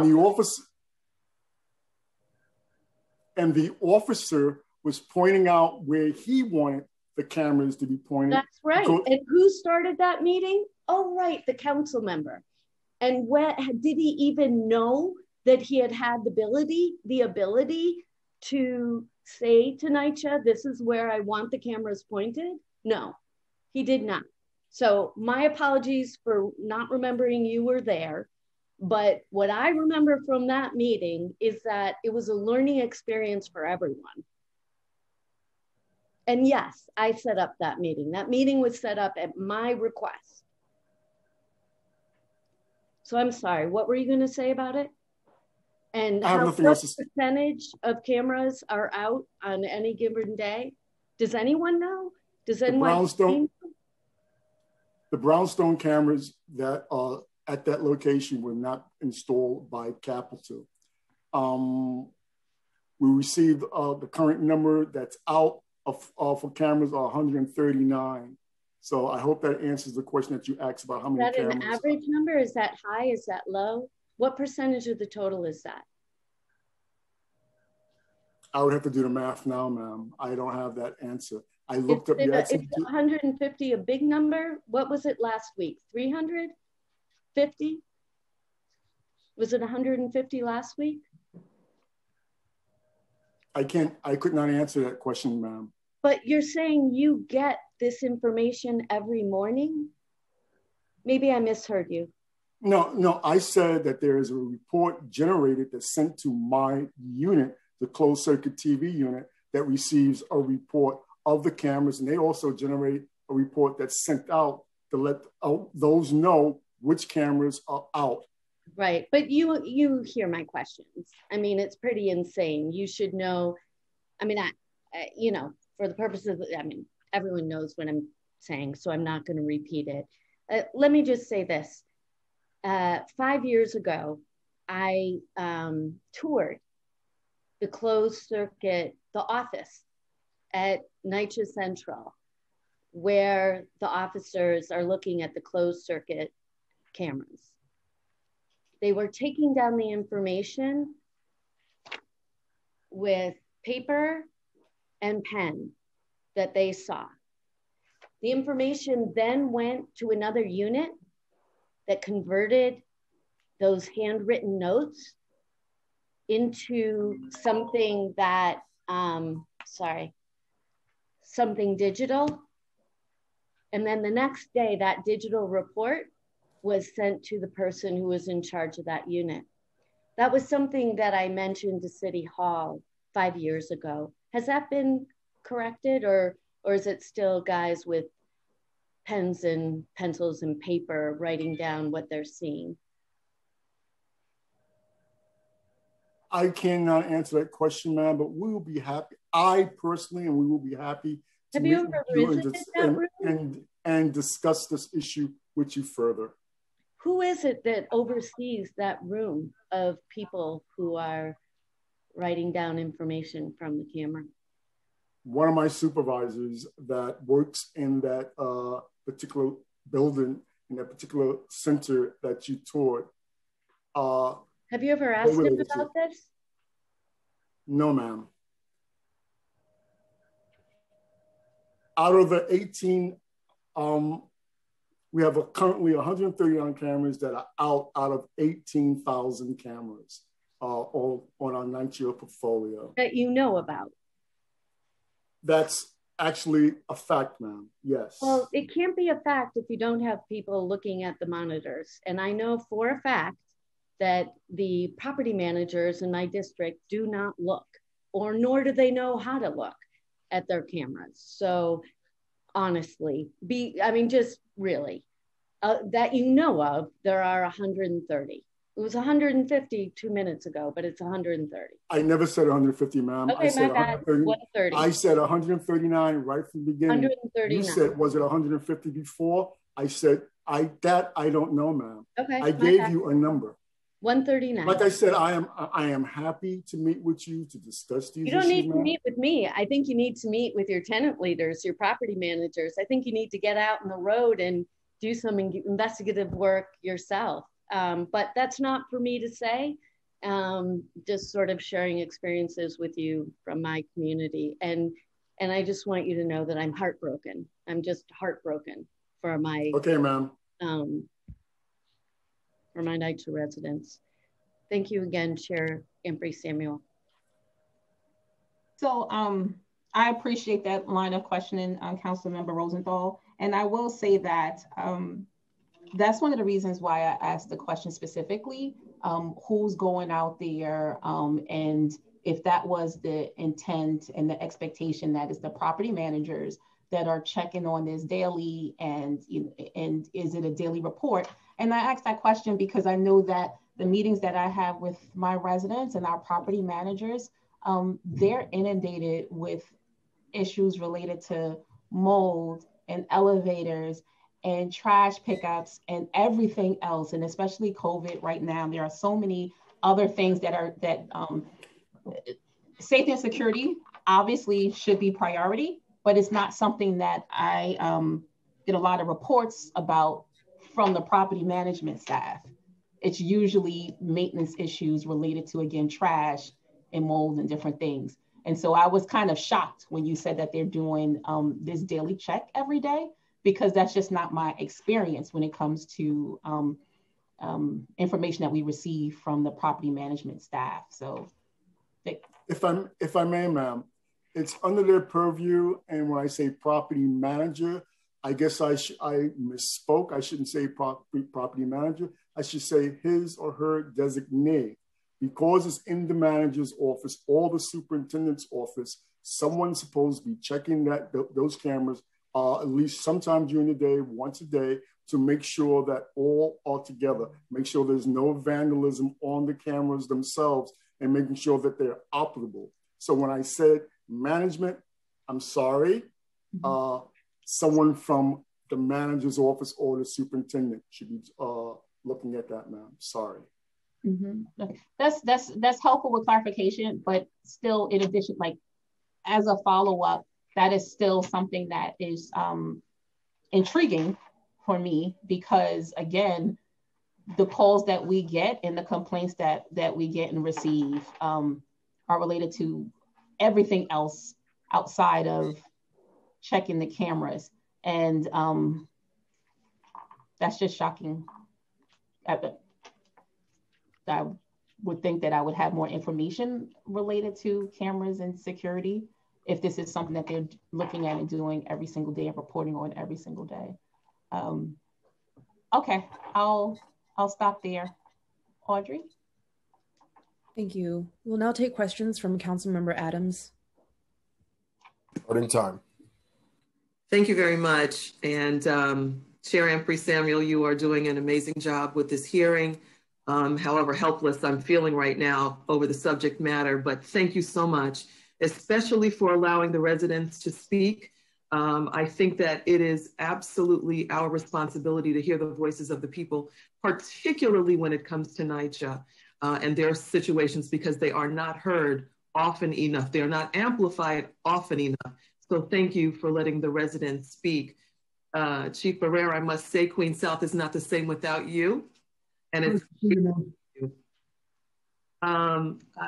know, I have to stick on the camera issue because I'm baffled. I'm just baffled. And Councilmember Ayala started, I believe she started the conversation about an hour or so ago with regard to the camera situation, just everything that we're getting now and peeling this onion back. You know, I represent District 28, where South Jamaica houses and Baisley houses are. And one of the most prevalent complaints, aside from voluminous maintenance issues, has to do with security and cameras and lighting. And quite frankly, Chief Nelson, I'm not sure that we've met before, but the responses are just so disheartening. And hearing that Councilmember Ayala, I believe, asked you about lighting, and you said that you are, quote, looking to get a grant for lighting. That's unacceptable. The residents need help. There is a tremendous quality of life issue that persists. We've been talking about cameras now for, I dare say, 45 minutes at least. And for me, going around in circles about the issue of cameras has to be the most disturbing thing as one who has funded lighting and cameras actually for my NYCHA buildings. Do you know what the typical turnaround time is for repair once your unit is made aware of a camera outage? Thank you for that question, ma'am. The issue for Jamaica houses, that's a Viper base. And I would venture to say, my God, when I was a full inspector or a captain, that's when they were first put in place. So we're talking like the mid-90s. I have no idea whether they were updated or not since that time.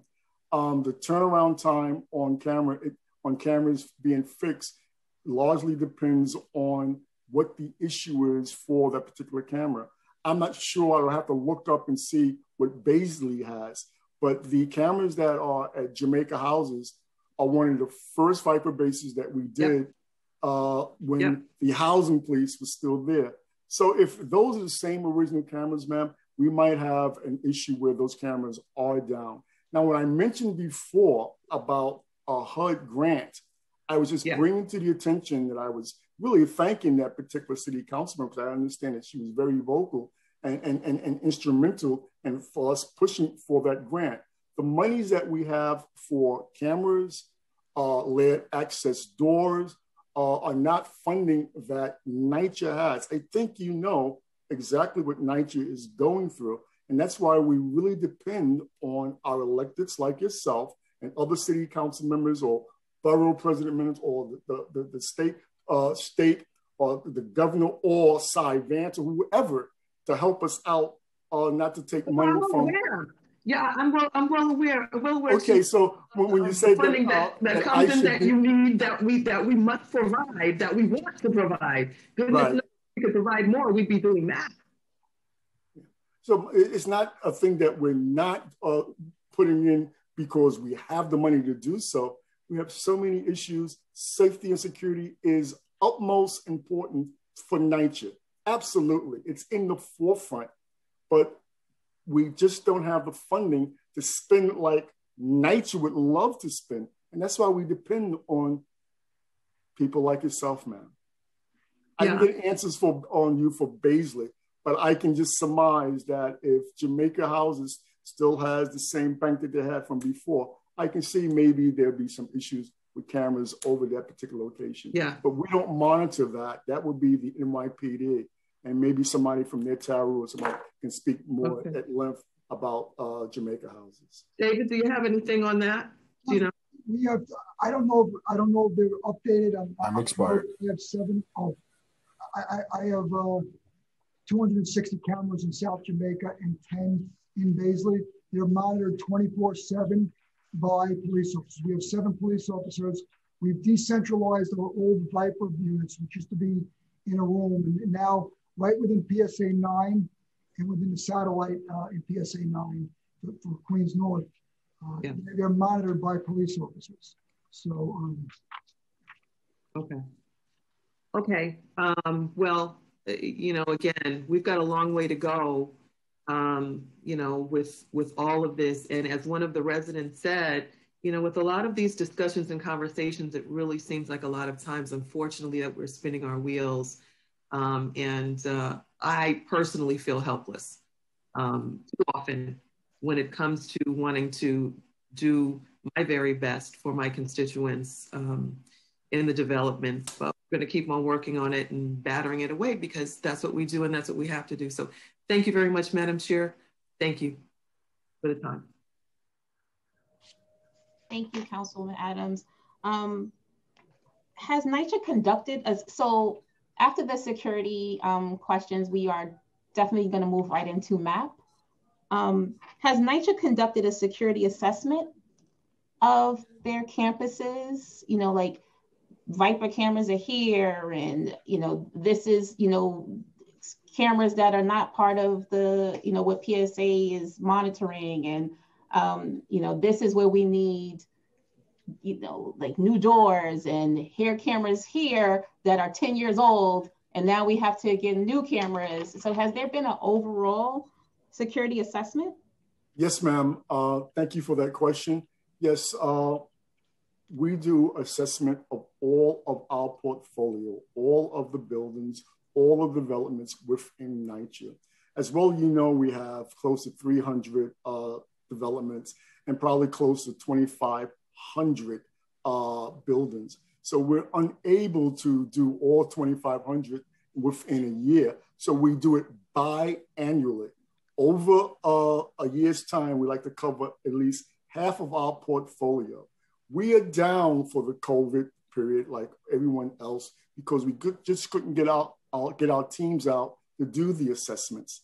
The assessments are things that we look at elevator machine rooms. You know, that's an area where people, homeless, can go up and stay. Rooftop, stairwell entrances, interior, exterior lightings, doors, maintenance areas, storage rooms, cameras. We do a complete assessment of all of those locations. Now, you got to bear in mind that one development can take three days or 1 day. If you go to a campus like Wagner or Queensbridge, that assessment can take several days to be done.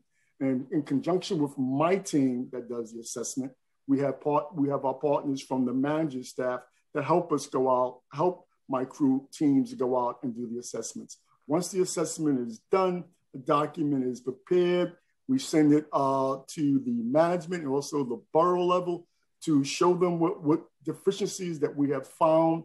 And so this way, necessary corrections, if possible, can be taken care of. Now, it can be as simple as a door not missing from the roof landing door to as serious as the roof landing door off the hinges, or the front door or rear door is not working properly, or the storage area doesn't seem to be secured enough because we've had a recent burglary there. So we do assessments, ma'am. Okay, that's good to know. So I just want to run through these questions real quick to have sure, them, you know, as part of the hearing itself and on a record. How many active security enhancement projects are there within the NYCHA portfolio right now? And I'm looking for the number of projects to install CCTV cameras, the number of projects to install layered access control, and the number of projects to install temporary or permanent lighting enhancements.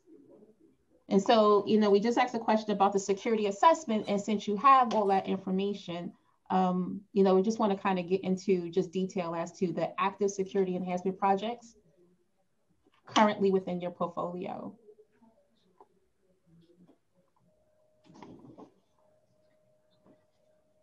And Stephen's trying to. Thank you very much. I can speak to that.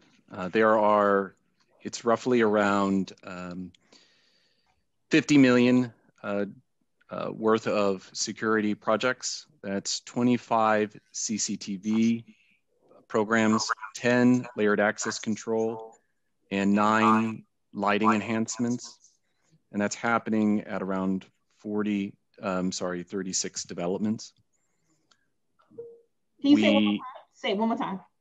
So there's about 50.9 $50,944,209 to be exact, at around 36 developments, where we're installing 25 CCTV unit projects, 10 layered access control projects, and 9 lighting enhancements.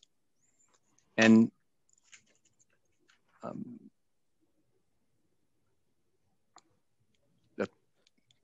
and how many developments have no security features at all? Like right now, at this very moment, there are no security features. I'll hand that over. I'll answer that. Thank you for that question. All of our developments have locked doors, have lighting, have lighting in the walkways. So all of our facilities within our portfolio have some sort of security mechanism, but they may not have enhanced, like the new LED lighting or the new camera banks. But we have no place where the doors are non-existent and lights non-existent. So they all have security enhancements now. Okay, and Stephen, going back to the 50 million worth of security projects, does that include the grant that came from HUD, or is this DASNY money, or combination of all? Can you break that down? Yep. So the majority of that is city council funding. There, I think, was one project in there that is a SAM grant, which is a state grant from an assembly member. That does not include the new HUD grant, which we're very fortunate to get. And again, I think the HUD grant is an example where we're looking at many, many different ways in which to leverage funding.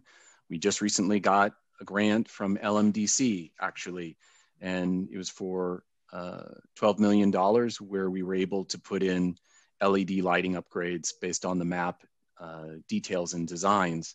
And those are all completed now, all done in the lower Manhattan areas. And so I think the grant illustrates, it's never enough, right? We need additional funding. The city has been generous enough to outspend the federal government at this point in time, almost more than 3 to 1.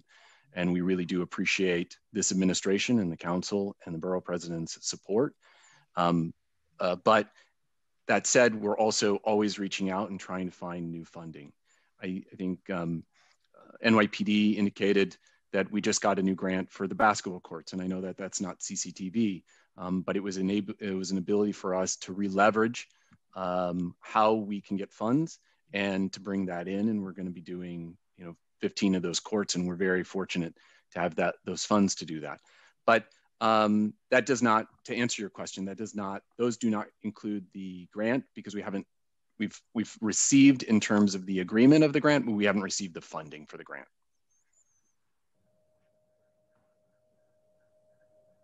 Okay, thank you for that.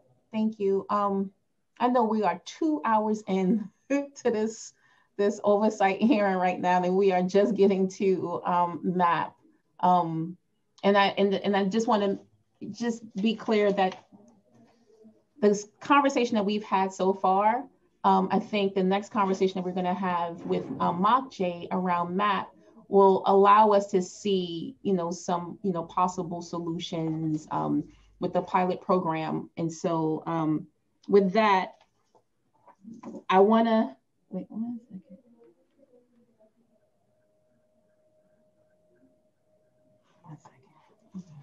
second. With that, I'm going to go into our MAP conversation, but I want to preface that with saying, why are we having such an increase in crime and public housing when investments were made by the city? And in particular, we are having an increase in crime in developments that are adjacent to MAP sites. And as an example of what I'm saying, Woodson Houses is directly across the street from Van Dyke Houses. And Van Dyke Houses is a MAP site. And so I would like to, during this conversation, keep that as a backdrop of the conversation itself and put it into context, because it'll be great to hear all the amazing work that you're doing. But there are also some concerns around, you know, neighborhood stat and the conversations that you have during neighborhood stat, which includes all of the like community members. And so if we are investing in the map developments and sites, but we're seeing seniors murdered directly across the street from a map site, that raises concern for me. And so instead of me interjecting when you're saying something, just remember that that's in the back of my head.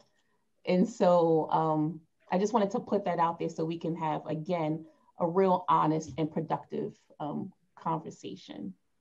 So how has COVID-19 affected MAP and other crime prevention programs in NYCHA? And what agencies are involved in MAP? So we can start there. Good. Thank you so much for the opportunity to talk about MAP. So I want to start with framing the issue. As you know, for many years, the administration has invested substantial amount of money. That has not, obviously, as you indicated, prevented us from addressing the problems of violence that we experience in MAP, in NYCHA, citywide, and also nationwide in terms of murders, particularly on gun violence. So we are absolutely concerned about that. We see some improvements there. We are never happy with the current situation, and we are trying to address. Particularly, COVID had a very dramatic impact on our program. It allowed us to run some of the key elements of MAP. So MAP is not just about infrastructure development. It's not just about permanent lights. It's not about infrastructure. It's not about access cameras, layer CCT. The key element of MAP is to be responsive to the concerns of the citizens and to make sure that citizens are actually the creators of public safety, and we are not so reliant on the police. So that was certainly one of the elements that was most impacted, our ability to connect. So MAP was connecting with the citizens, but we know certainly in two areas that we have already mentioned, then we saw areas in which it was difficult to address the problems of gun violence. Certainly, in order to address the problem of gun violence, you need the cooperation and the participation of the citizens. You need people to come forward as witnesses, people to come forward as to testify, etc. We, as NYCHA has indicated, we have seen some inability to move certain people as quickly as in the past. We know quite often the shooter and the victims are neighbors. That creates a lot of problems. So certainly that is an area where we have seen hamper our ability to connect people, ability to move folks to other areas.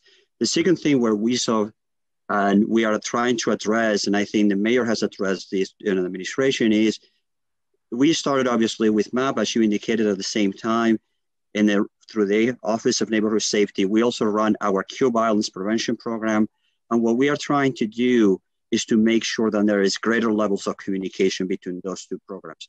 Now they are all integrated under the leadership of Erin Camberback, our Deputy Director for the Office of Neighborhood Safety. And what we expect is to have a full approach, citywide approach, that coordinates the work the MAP is doing, which, as I said before, is not sufficient. We think the results are there, but it's not sufficient. But also the amounts of good work that the Cure Violence folks have been doing. That's why the mayor obviously provided is doubling the funding for Cure Violence, and it's also launching this joint force to end gun violence. It's going to be the central focus. So although MAP itself is not designed to end violence, because obviously that is the work of the police, is a way, to address issues of enforcement. Is the police is a non-enforcement approach to violence, and we are most dedicated to figure out new ways to do it in this year. We see the last thing I would say, we see as some signs and things are restoring, at least in our MAP sites. There are two indicators I can tell you, if you have a moment, is what we see, for instance, murders are down right now in MAP. Shootings are even. And the second is we track very quick in all the developments and the 15 sites, we track the number of weeks in which we don't have a shooting. And we have in last year, during the summer and the fall, those numbers were terrible. Right now, we have at least 7, 8 sites that haven't seen a shooting since October or November. So we are trying to figure out ways to look at what we are doing in those sites in cooperation with the multiple agencies to figure out how to expand to the additional agencies. To the additional sites about it. So can you just give us a list of the map? Where has MAP struggled? Like, where have you struggled? And then compare that to where have you been able to succeed, so that, and put that in the backup of as you are planning to expand or be able to use the lessons learned from this model program to, other development. So, what are some of the I can tell you what we think we are struggling right now, and also where we are seeing some signs of improvement. So for instance, I would say certainly St. Nicholas, Van Dyke, Wagner, Patterson, Queensbridge, and Red Hook are all areas where we have seen shootings in the last 15 weeks. Those are areas that we are monitoring very, very closely to identify what are the patterns that are driving there. As the chief explained, are they gang-related activities?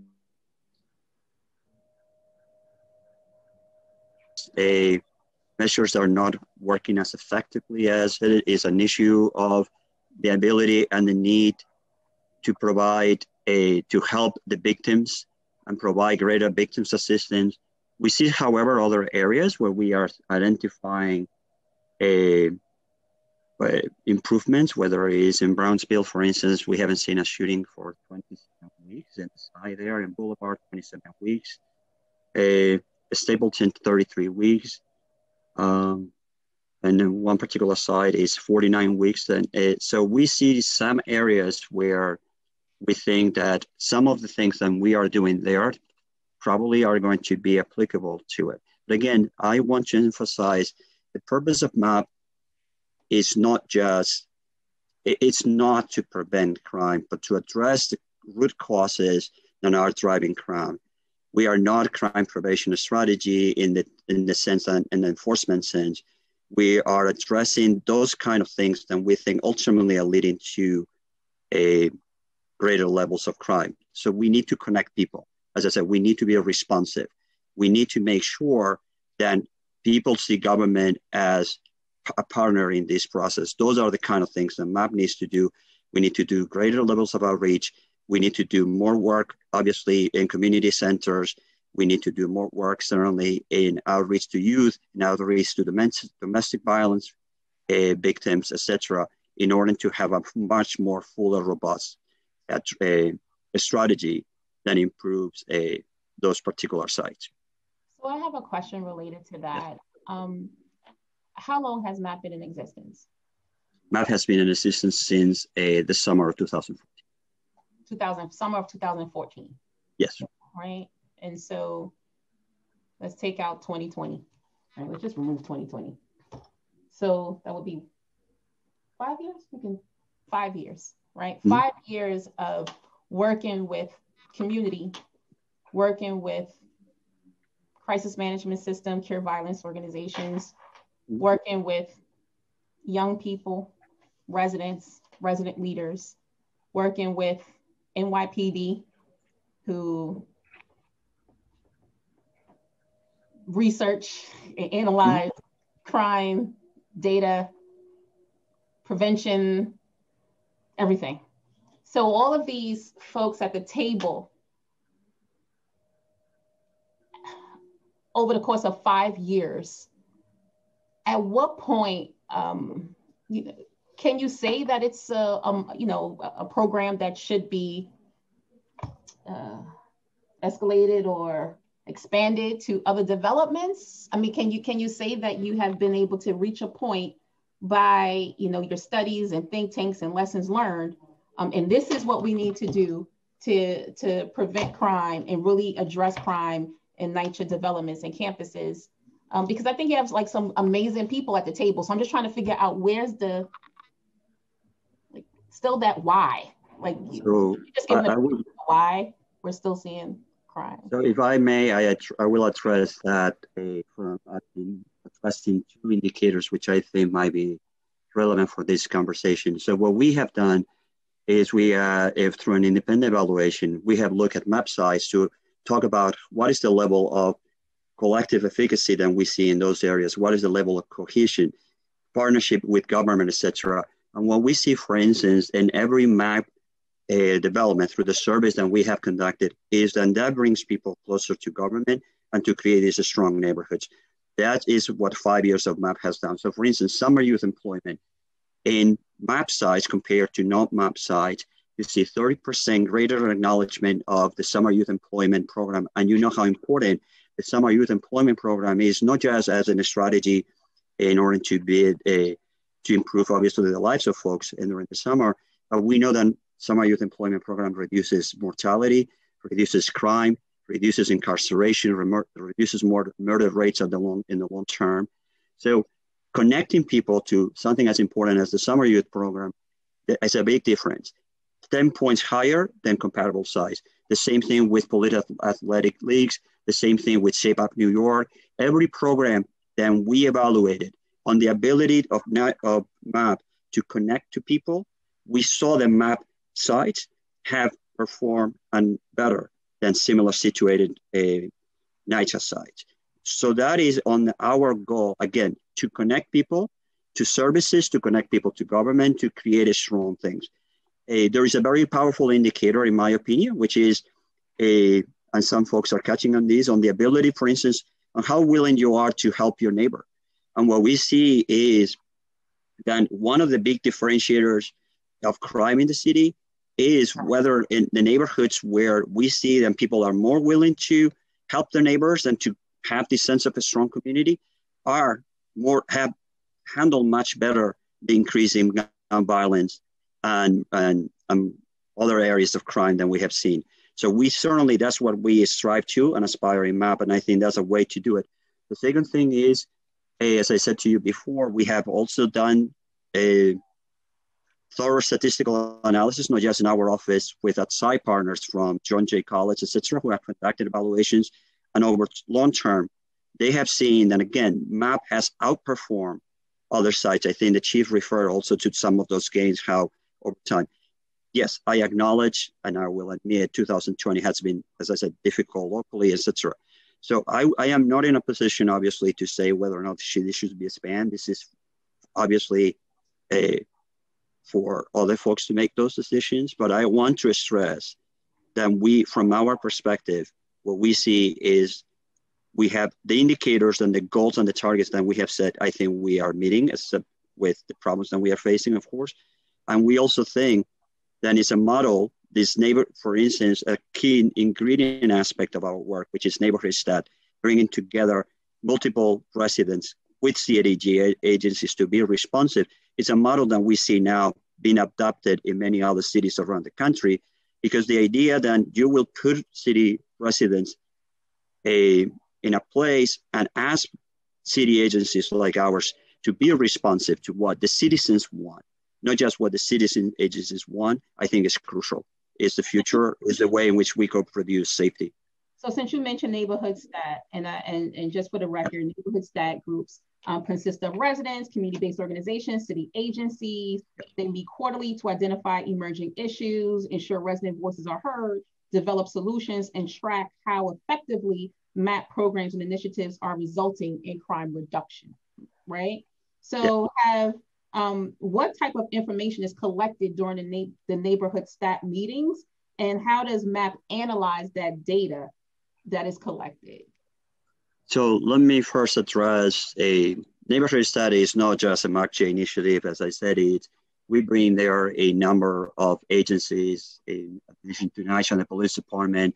There are members from Park, Sanitation, the Department of Youth, the DOP, the Office of to End domestic violence, and others who are our partners in this process as needed, right? And they are run through and often in coordination with the Center for Core Innovation. The kind of information that we are looking to connect is in those neighborhoods is not just the traditional data, which we have obviously on, whether or not what crimes are up and down. We are trying to connect the kind of information that you were asking, Nisha, is are we picking up the garbage, and what do you think that is an impact on creating corners that are not working efficiently and where people are congregating in order to do crime? Do we have cameras that work or not? Do we have our lights too strong, too problematic? We invested, as you know, in those infrastructure that I mentioned, those $200 million in the administration. We not just wanted to invest in those, we want to hear what citizens and residents think of that. They often tell us, we think the lights are too bright, not too bright. We think the brights are a problem. Sometimes what they will tell us is, as you have said, sometimes there is a displacement effect. You have crime in one area and you have put lights in some area, you displace crime to other areas. How are we addressing that displacement of crime?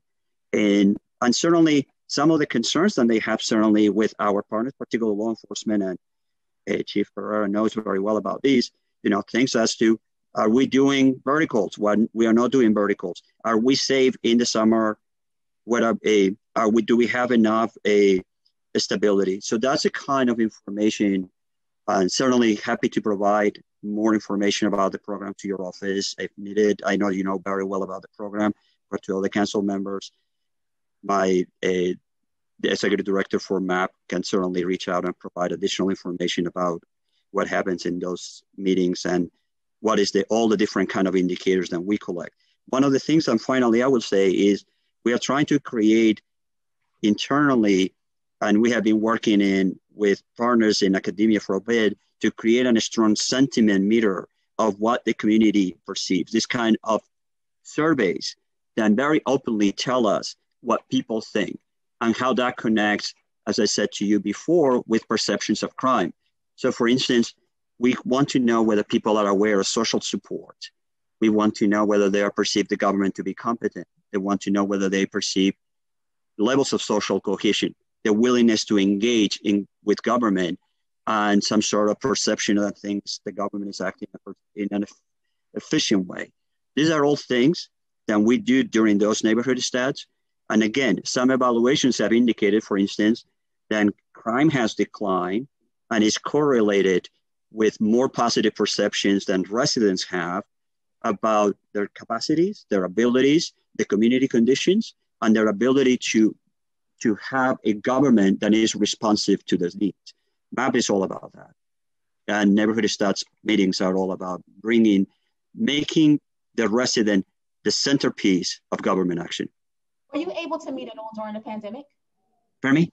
Were you able to meet at all during the pandemic? My understanding is that we have been much more limited in that. I will confirm. I don't want to provide. I believe we did as you know, a summit, but I am not sure whether or not we were able to meet regularly during the pandemic. I'll get the answer to your question, and I'll ask you that question right away, and I'll provide your answer. Dr. Solo, we did have a neighborhood stat, so we are a participating agency. So there was one conducted just recently. I'm going to say within the last month, sir. So. Sorry, I am being confirmed that yes, we were able to meet during the pandemic. My team has confirmed that. Okay. The meetings were virtual, and we all know that a virtual meeting, as this hearing, does not connect people in the same way. And in a program which is about connecting people, certainly we prefer not to have virtual meetings, but virtual meetings are still better than no meetings. We provided also the residents with the technology to participate, which, as you know, is essential.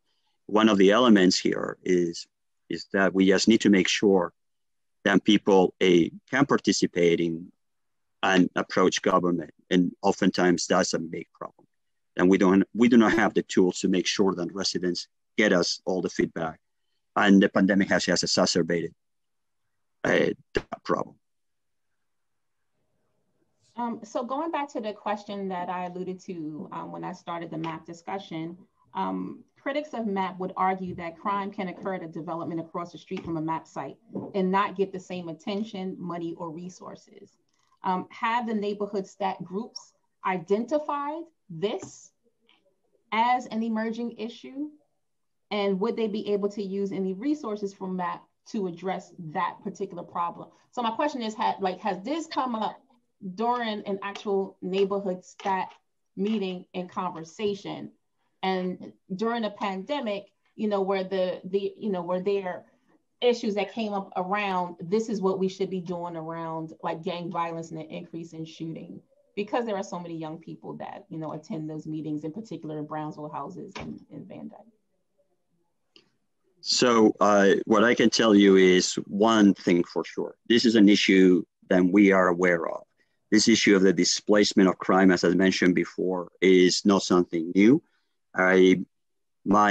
We are strongly concerned about that, particularly, as you said, particularly with regards to connection to the youth, which is why I stated before, my view is that we need a greater level of integration between the work that we do in those neighborhoods and in the MAP sites with the work that we do in CMS sites.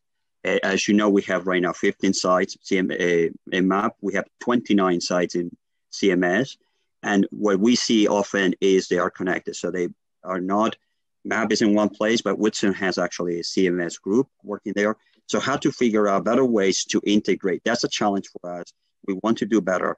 This is why we have organized this around the Office of Neighborhood Safety.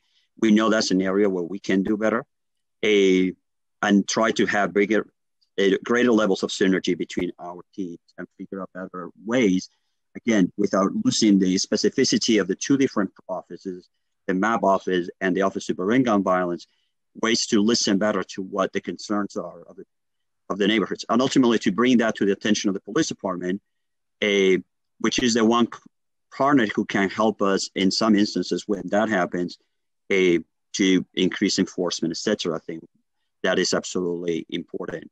We can, we can never exclude the need. We are concerned, obviously, about over-enforcement, but we are equally concerned about dynamics of under-enforcement that ultimately might lead to big problems in a particular community. Have you seen a drop at all in youth participation?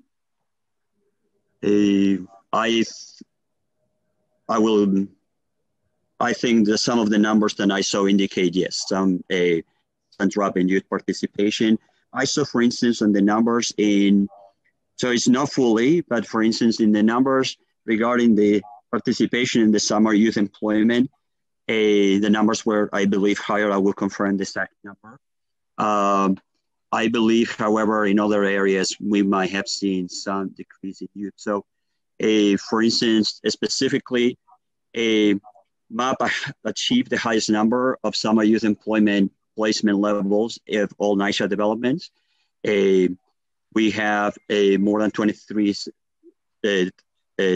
summer youth employment applicants, more than 14,000 enrollees.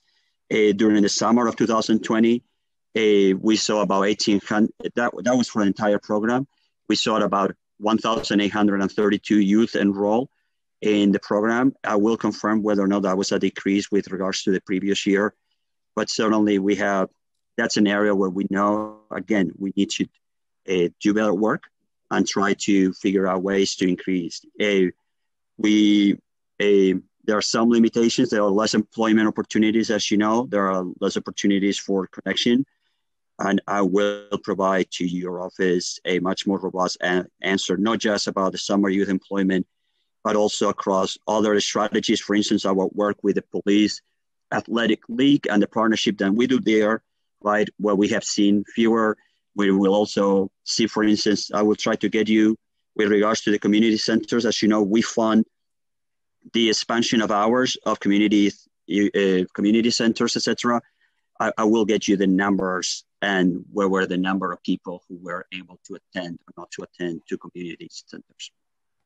The question, how much do you think is the gap right now on the amount of funding we need to have the necessary crime prevention programs and all of the correct surveillance strategies we need to be more effective in reducing crime in NYCHA.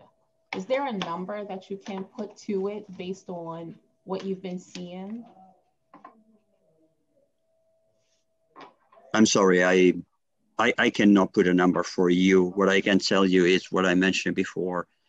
I think the administration announcement of the joint task or the joint force to end gun violence and the doubling certainly of the CMS work side is a continued commitment of the administration to fight and to deal directly with the issue of a gun violence as the top priority along obviously fighting COVID.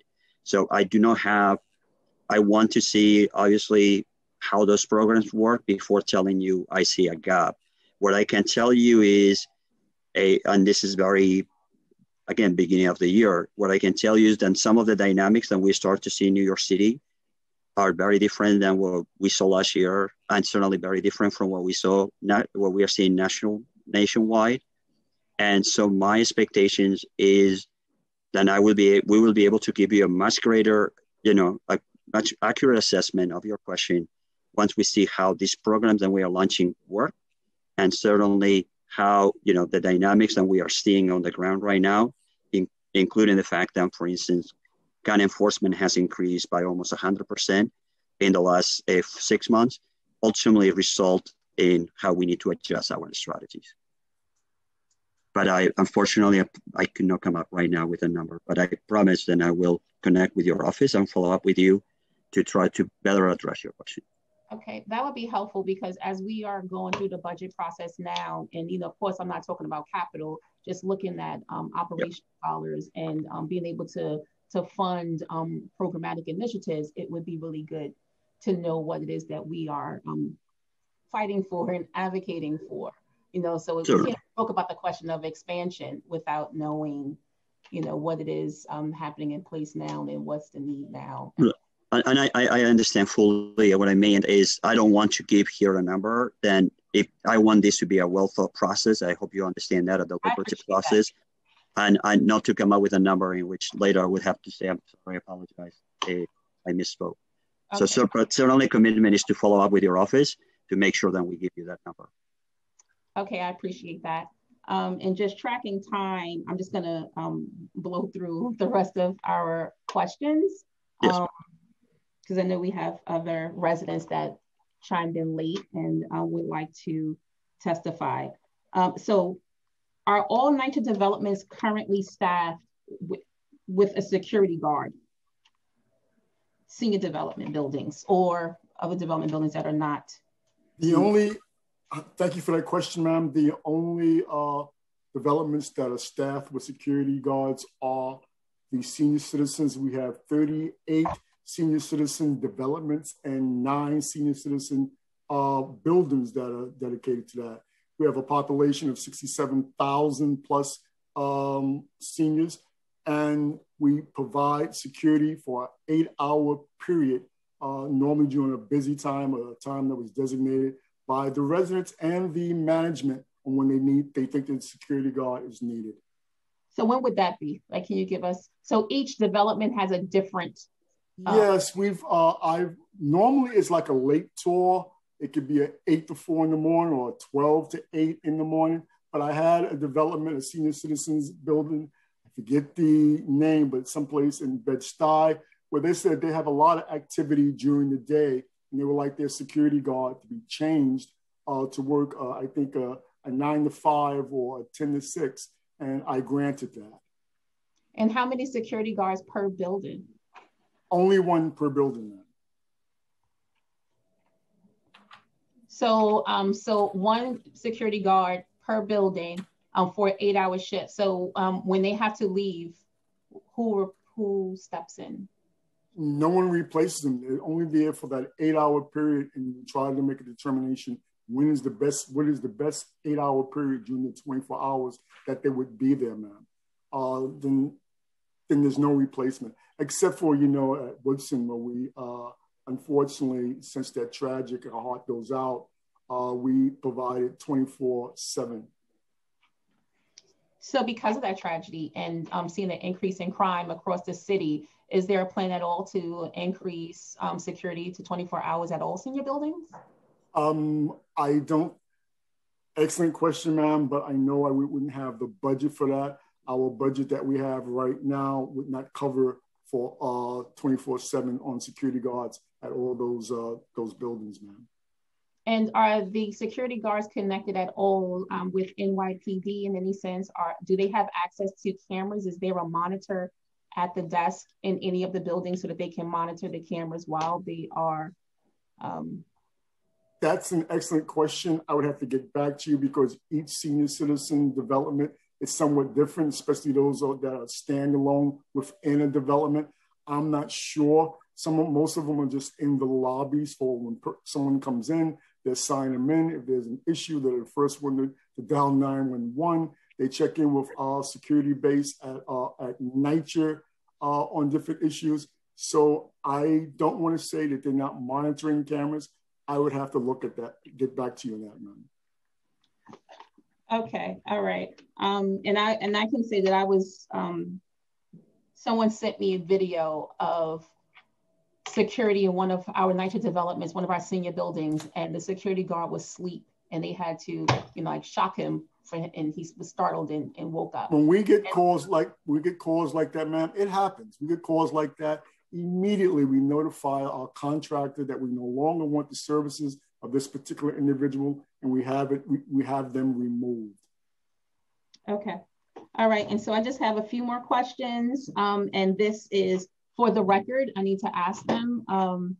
We touched on it, but we wanted to get a concrete answer. What percentage of NYCC buildings have doors that lock on the main entrances of the buildings? I think I answered that, ma'am. All of our buildings have locks on them. It's not like it's an open campus that you can just walk in without using a doorway to come in. Okay, and so of all the doors that have a lock, how many of them have a broken lock right now?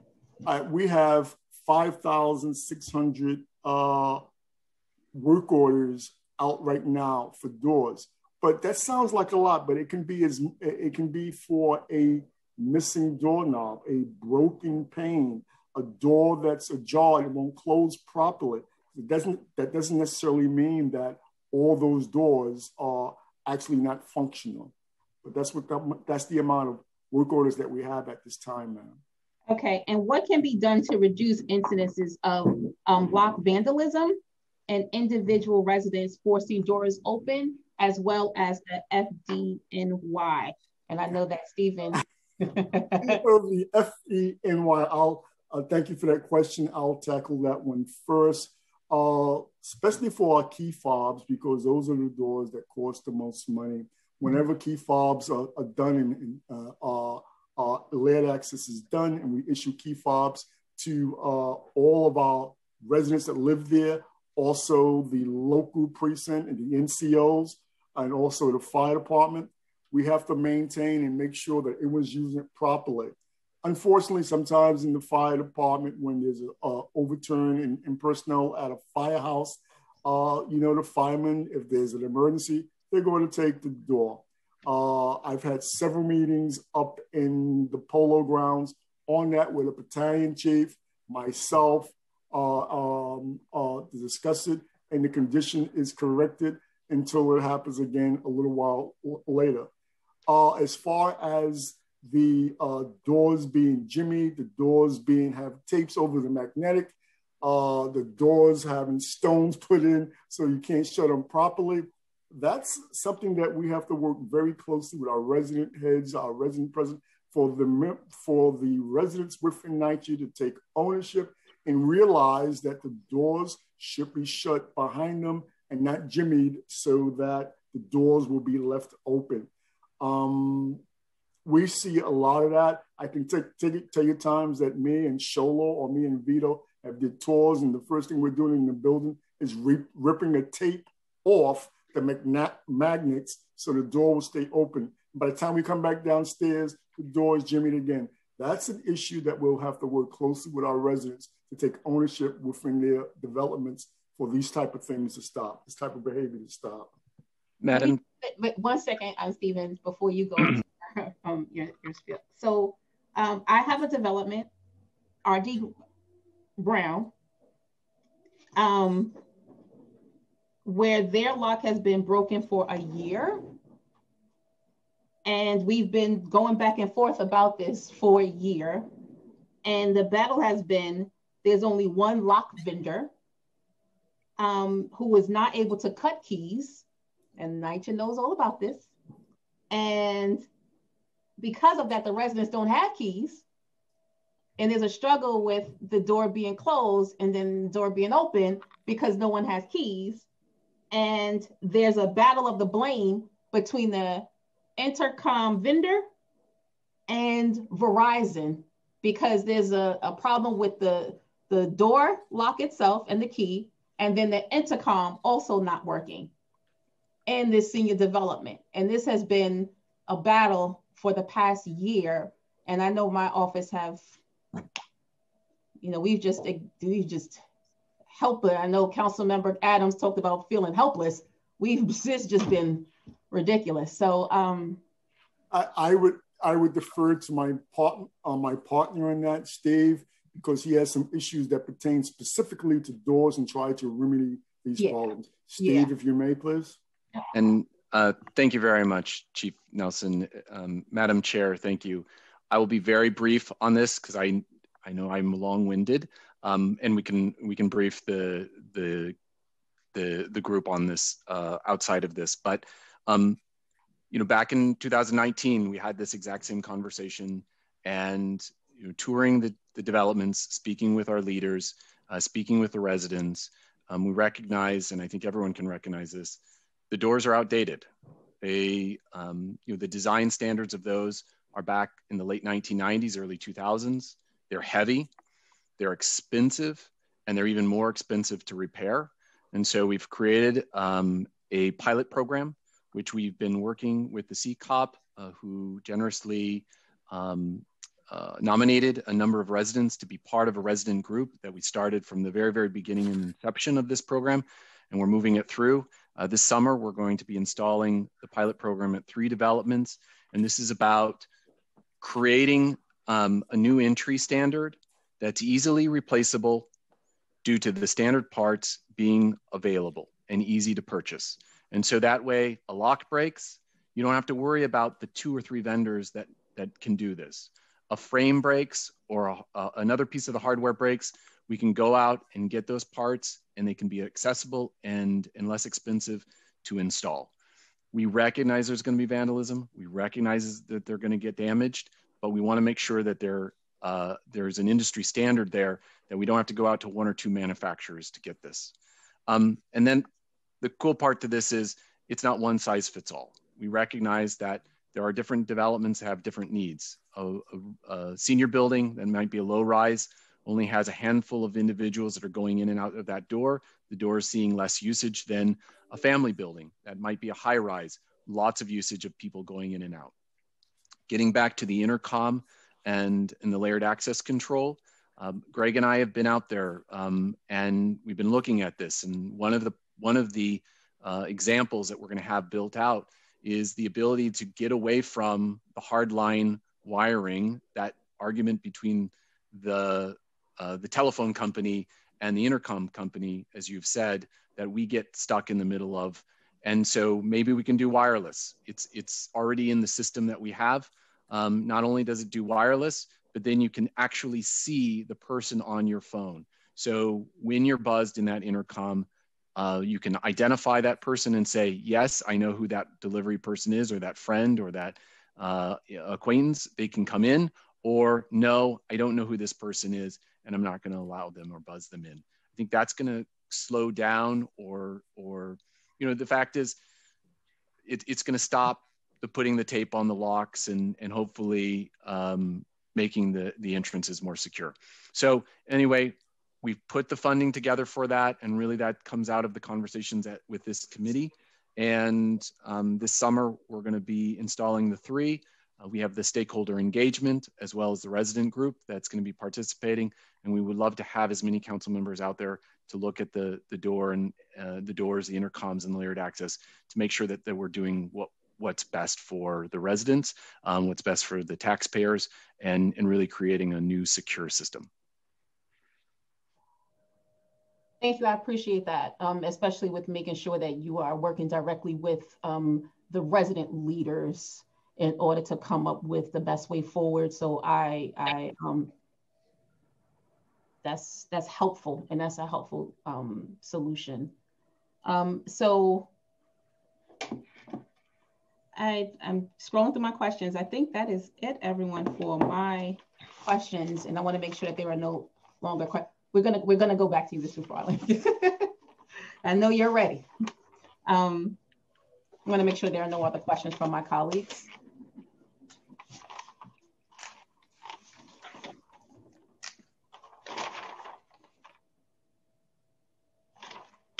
That's it for me, Audrey, with my questions for the administration at this time.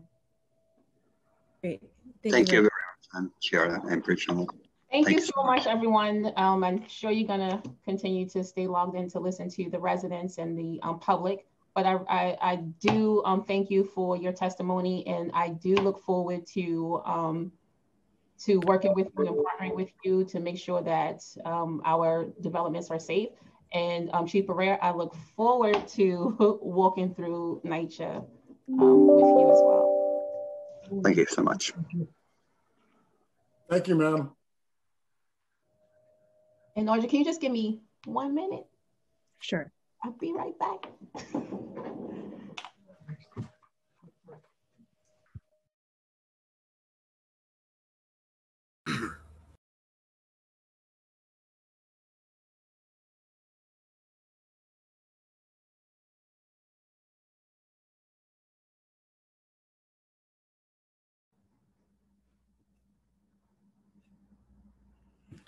Thank you again for your patience. In the meantime, just so that members of the public who are planning to testify are prepared, we will first hear from Beverly McFarland, followed by Carmen Quinones.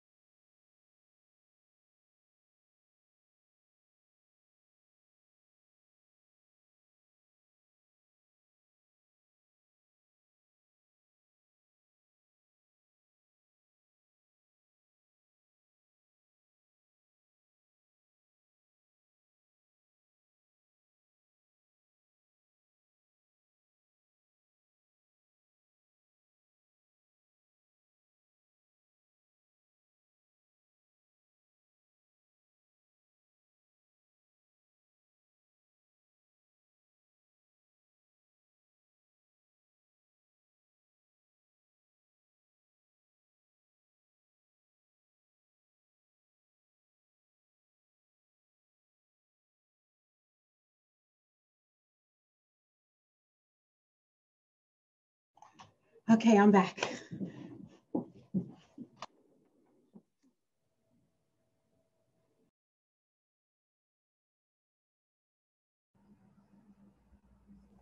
Welcome back.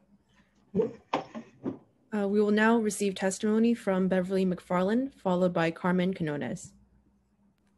Starting time. Am I unmuted? Do you hear me now? Yes, we can hear you. Okay. Good afternoon. Thank you, Madam Chair. And I also would like to thank Diane Ayala for giving our resident leaders the information about today's meeting. We had no knowledge of today's meeting, so I thank her for giving us that information in the Public Advocate Office also. And I'm the resident association, well, a resident council president for Taft Houses, East Harlem, and we are under the local 11 scaffolding, and since then we have had an uptake in crime in the last 2 months. Actually, we had one in the same building, same apartment. We had 2 homicides in that same apartment, and the apartment is still open. It's from drug-related incidents. We have shootings between my development and King Towers, and we have shootings on the in Taft. We had latest is a molestation of an 8-year-old, and is an uptake in homelessness in all the buildings, and graffiti. I don't know if it's gang-related graffiti, but it just seems like a real uptake in the graffiti. So I heard y'all talk about the MAP program, and we are going to be affected. We in Taft. So the MAP program is giving lighting to Johnson and Jefferson, which is right directly across the street from one block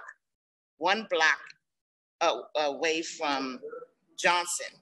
So when they get their lighting, I believe we're gonna have issues over here. And then King is right next to us. So we have 5-block radius of housing developments here Time in expired. Harlem that will be affected. So I believe that we do need the lighting, and the scaffolding is blocking the cameras, and we here at Taft, I don't know. We don't have anything for any safety and security. This is the first time I'm even hearing that NYCHA had a safety security department that we can speak to, because no one reached out to me as the resident leader in terms of all the things that are happening in Taft. So if I'm not calling my council members, we, like our voices are not heard. And we try to sit with the resident management, and it just seems like it's falling on deaf ears. I had to reach out to PSA 5 in order for them to forward these police reports to housing in order to get some of these things done, because NYCHA is saying that they can't obtain the reports, and then PSA 5 is saying they can't give the reports. So what are we left to do? So we want to make sure that this is quality of life issues that's going on, and it's affecting all the developments. We have so many, and here in Taft, I have 9 buildings, over 1,500 residents. We don't have a basketball court, or we don't have a community center. So where are our children to go? What are our children going to do? And everything is so territorial. My children from Taft can't go to King. They can't go to Johnson because everything is so territorial. But we have nothing here. And I have expressed that to leadership in NYCHA, and it have fell on deaf ears. I have reached out to, Diane Ayala have been doing the best she can, but she can't build a basketball court in the community center. Robert Rodriguez, I reach out to all my city council presidents, my city officials, local officials, and to no avail. So we are really in desperate need here in Taft Houses for any, I just want someone to advise moving forward, what are we to do as NYCHA residents? These doors the doors are not locked. We don't have, it's the same thing everyone else was saying. I don't want to repeat myself, but we are really in desperate need here at Taft, Senator Robert A. Taft Houses. Thank you.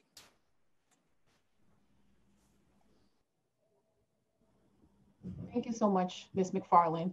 I appreciate that. And before I ask a question, I'll wait. I know Ms. Quinones is on too, so. Thank you. We'll next hear from Carmen Canones, followed by Maya.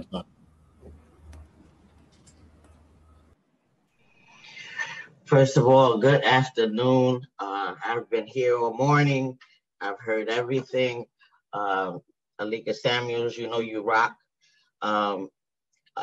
There's a few issues that I really want to touch on, and it's that scaffolding.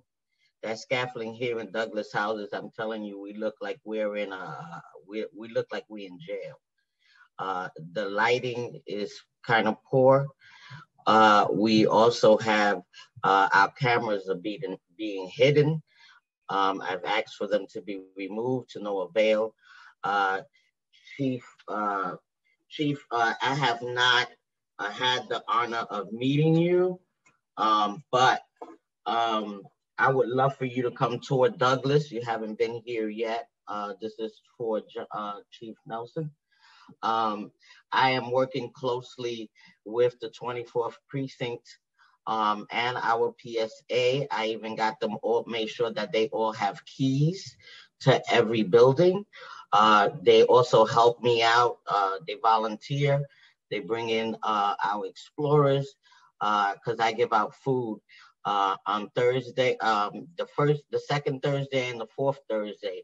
We give out 8,500 pounds of food, and our precinct is very involved with it. We still have, though, broken doors. And again, you know, they fix the doors. Our is the people that come in the buildings, is the residents. They just vandalize these doors. If we can get somehow to get them to stop breaking these doors, because that money could be used for something else. So I want to, you know, the same way I complain, I know a lot of what it is. But my biggest thing is the homelessness. The homelessness is really running ragged, especially in our development. We are, and again, a lot of the mental illness. We have tenants with mental illness. I have a neighbor right down the hall, and the son, you could tell he's not right in the head. And he stands out there, waits for people to come out, you know, and he harasses them. And we have a lot of them in these buildings. And I've done complained to the management, and this was so much management can do, because they are residents. We need to bring back the moderation committee, where we used to actually really, you know, see who was coming in our buildings and even welcome them into our buildings. But tenants need to be screened when they come in here. These people with mental illness need help. They need help. And the people that live here are scared of them. So it's almost like a catch-22. You're putting us in danger when you you know, now I'm not saying they don't deserve to live anywhere, but there's got to be some special places where we can put people with that type of mental illness, that all they do is hang out in the street. This is crazy. You know, a lot of our seniors are scared to come out. And this is happening in all the buildings, because we have at least one in every building that suffers from mental illness and stalks people. That has to be addressed. As a tenant association president, I'm the president of Douglas Houses. We do our part, but something has to give. And as far as Chief, you talked about monitoring the cameras, that's a lie. Let me tell you something. The management does not watch these cameras at all. At all. I believe that our precinct, the 24th precinct, which I love, my PSA 6, I love them too, because they always here. But we have to do a lot more. This scaffolding is dangerous. It has to go down. Nobody's doing anything with this scaffolding. Nothing. And they're telling me it's supposed to be up till 22. But they're not doing anything with it. They're just making money. That's all that's happening with the scaffolding. People making money. And our people are getting hurt. And this is horrible. Something has to give. Chief, I wait for you to give me a call. My number is 347-499-0025. I would love for you to call me. I want you to tour with me, please. Anybody else that can come, Chief David from NYPD, you're the chief of housing. I would love for you to come down too. Because in order for us to get this together, we got to work together. And I work very hard with my precinct, with my PSA, and with my management. And I've got a good team, but something else has to give. So I just wanted to make that clear. I want to applaud all of you guys for having this safety meeting. I really appreciate it. I've been on all night, all day, and I will continue to be on. I'm not going to be repetitious, but we definitely have to do more because that doesn't only put us at risk, it does put our police officers at risk when they come in a building and they don't know what to expect from someone with mental illness. So we have to work either on getting some counselors here in every development. We need counselors, we need everything. So let's work on that, because if we can clean up the inside, the outside will be a lot better. Thank you for your time. Thank you so much, Ms. Carmen. And I really hope that you, everyone was able to hear everything that was stated by Ms. Quiones and Ms. McFarland, and in particular, the homeless situation that we did not touch in detail during this hearing, as well as discussions around resident watch and the team from engagement or safety and security within NYCHA that go out and actually speak to the residents. I would hope that you have a direct conversation with Ms. McFarland from TAF Houses. I was a little shocked when she said that there's been no meeting at all with her. So let's make sure that happens. Thank you so much. And I think that concludes the testimony from our residents, correct, Audrey? I believe so, although we do have a few more members of the public. Okay, I just wanted to make sure that there were no other residents that were not able to testify. I don't currently see them on the Zoom meeting, but we will do an open call at the end in case we've missed anyone. So next we will hear from Maya Cole, followed by Andre Ward. Starting time. Good afternoon. My name is Maya Cole, and I'm a Skadden Fellow with the Civil Justice Practice at Brooklyn Defender Services.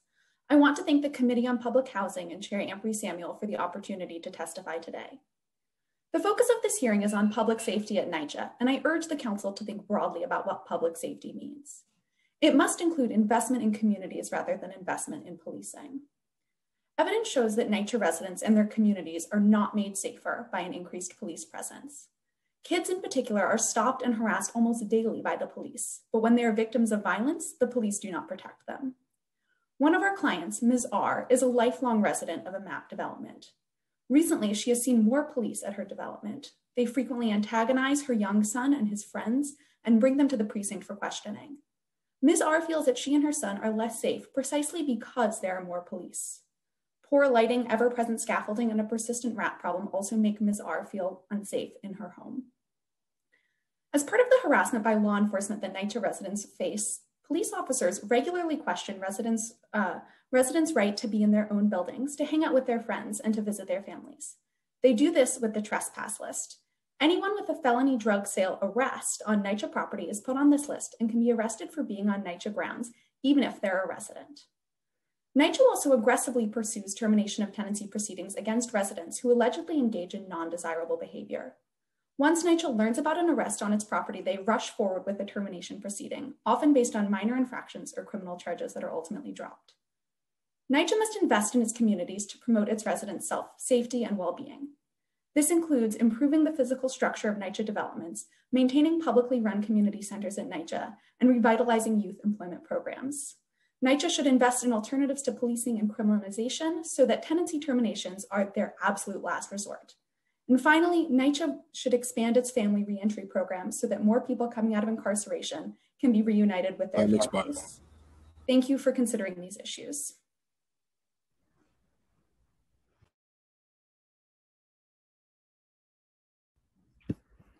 Thank you. We will now hear from Andre Ward, followed by Judith Smith. Starting time. Yes, good afternoon. Chair Apri Samuels, we thank you for convening this and for all of the city council members that have joined this committee meeting and hearing. We really appreciate that. My name is Andre Ward, and I'm the Associate Vice President for the David Rothenberg Center for Public Policy at the Fortune Society.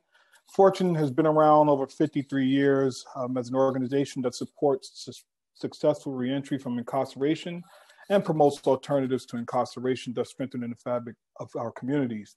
And we do this by believing in the power of people to change, building lives of those who have been impacted by the criminal legal system. And we ultimately are involved in changing minds through education and advocacy to promote the creation of fair, humane, and truly rehabilitative correctional systems. And, you know, before I go on, I just want to really acknowledge those folk who spoke before us as tenants whose family members' lives have been taken and ultimately have been harmed in some way. I really want to acknowledge that. And I know that, you know, the committee's focus here today is to talk about public safety within the New York City Housing Association's developments, including the progress of the Mayor's Action Plan, for which many have spoken about already. And the plan obviously includes focusing on reducing crime and 15 public housing developments, et cetera.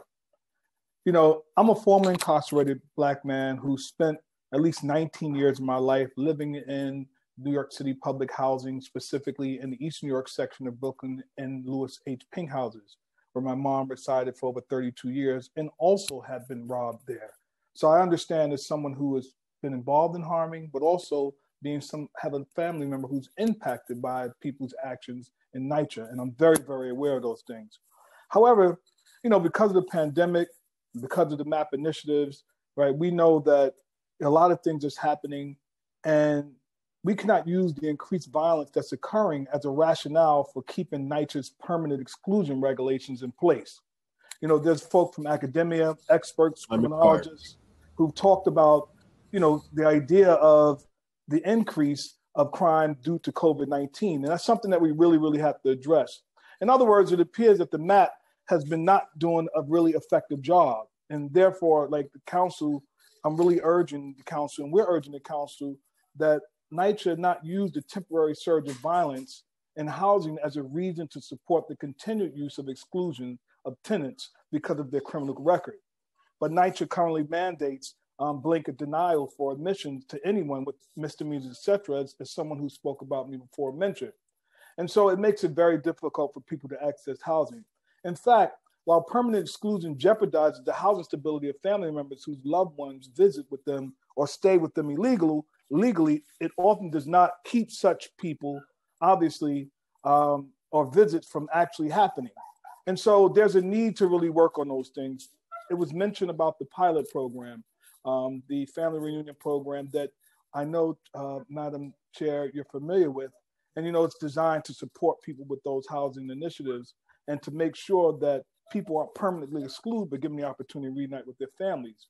But not only is permanent exclusion unjust, it may even be dangerous. The lack of housing affects the ability of the former incarcerated to successfully take on almost any other essential reentry task, such as employment or drug rehabilitation, raising their potential rates of recidivism in the process.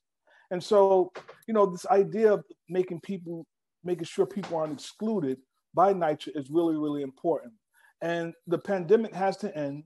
MAP needs to do its job, and permanent exclusion must also be removed. It is only at that point that we can truly and effectively analyze the data on violence in public housing that the city provides. Thank you so much, Madam Chair, and others for listening to this, what I just shared. Thank you so much, Mr. Ward. And I really do appreciate the work that you do and your advocacy. I really do appreciate it. Thank you. Thank you. We will now hear testimony from Judith Smith, followed by Wendy Lorenzetti Olivo. Starting time.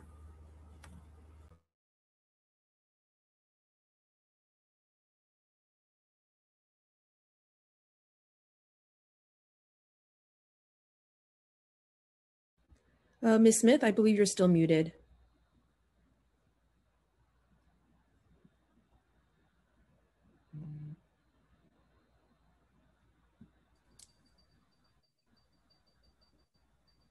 Okay, 1 moment. Good afternoon, Chair and members of the committee. Thank you for the opportunity to testify regarding public safety in NYCHR. My name is Judith Smith. I am a resident of Douglas Houses. I am also a member of We Act for Environmental Justice and Healthy Homes Working Group, and together we are fighting for healthy housing in NYCHR. I am testifying today in support of increasing efforts to address the public safety conditions in NYCHR. Building maintenance to improve health issues like mold, lead, clean water is key. However, building maintenance is also key to improving public safety in NYCHR. In my experience, the intercoms are constantly being broken. The entrance door is not locked as needed. Not all NYCHR buildings have cameras, and the ones that do, they are not monitored. From my experience, over 15 years ago, I was mugged and almost raped in my building because of the locks, the entrance door not working. And that was over 15 years ago. And the same situation is still here. It hasn't changed. By ensuring the safety and accountability within the residential environment, there will be more opportunity for NYCHR and NYPD to positively influence interaction between them and the resident. Therefore, home environments will be safer, preventing and reducing the healthy effects of chronic stress and preserving environmental health. It is important to act fast to address the public crisis in NYCHR because we public housing residents deserve to live safe and healthy homes. NYCHR is an asset to our city. Our population amounts to 600,000 people. That is larger than some cities around the world. For too long, we have pushed aside, NYCHR has pushed aside our health and well-being. They have ignored our health and well-being has been ignored. And now, with the additional crisis of COVID, we are dealing with even greater social, economic, and political impact. The environment and systematic mismanagement and neglect that has led NYCHR to despair must be brought up to justice and addressed now. And what I would like to say is I keep hearing about NYCHR needing more money. I remember maybe back in 2005, there was a hearing in Washington about not giving NYCHR more money because of the mismanagement of what they had. So I don't understand this call for more money, and we don't even know how they're spending what they have. I can tell you as a resident, there is a lot of waste of money, okay? So I believe that NYCHR needs to be audited, their books open to find out how this money is being spent, how they are handling what they have before we advocate for more money. Because this is not money that's growing off a tree. Every time you advocate for more money, my taxes go up. So this is taxpayers' money you're talking about. And I think they should be made accountable for how they are using this money. It's a lot of waste with the contractors, the scaffolding, a lot of mismanagement going on. And that needs to be addressed also. And I thank you for your time.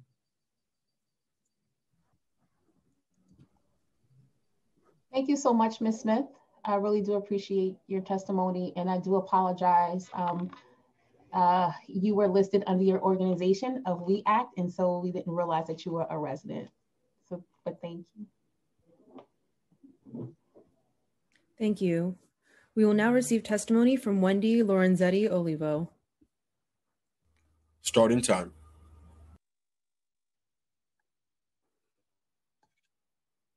Good afternoon, Madam Chair and members of the committee. Thank you for the opportunity to testify regarding public safety in NYCHA. My name is Wendy Lorenzetti Olivo, and I'm a bilingual community organizer at We Act for Environmental Justice. I organize with NYCHA residents to work in our Healthy Homes Working Group. I'm here to discuss important public safety considerations for residents in their developments. I have worked with NYCHA residents for almost a decade, more closely in the past 3 years with residents in the Polo Grounds, Wrangell houses, and Harlem River houses. In my experience, there was little to no public safety. The doors were constantly broken and were left so that anyone could walk into any building. Stairways and common areas have also been areas of concern as far as public safety. In working with residents at We Act, they have stated that they believe that all NYCHA buildings should have a security unit with adequate resources, including fully functioning surveillance devices to maintain security for residents, including intercoms and cameras. We want residents to feel safer and be safer, understanding that preventing or reducing the health effects of chronic stress will contribute to an improvement on quality of life for residents. With existing issues like lead, mold, and other indoor environmental health problems, residents should not have to deal with feeling and being unsafe in and around their own homes. Thank you for your time.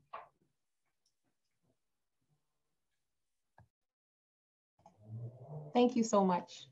Thank you. Thank you. This concludes the public testimony. If we have inadvertently forgotten to call on someone to testify, please use the Zoom raise hand function now, and we will try to hear from you now.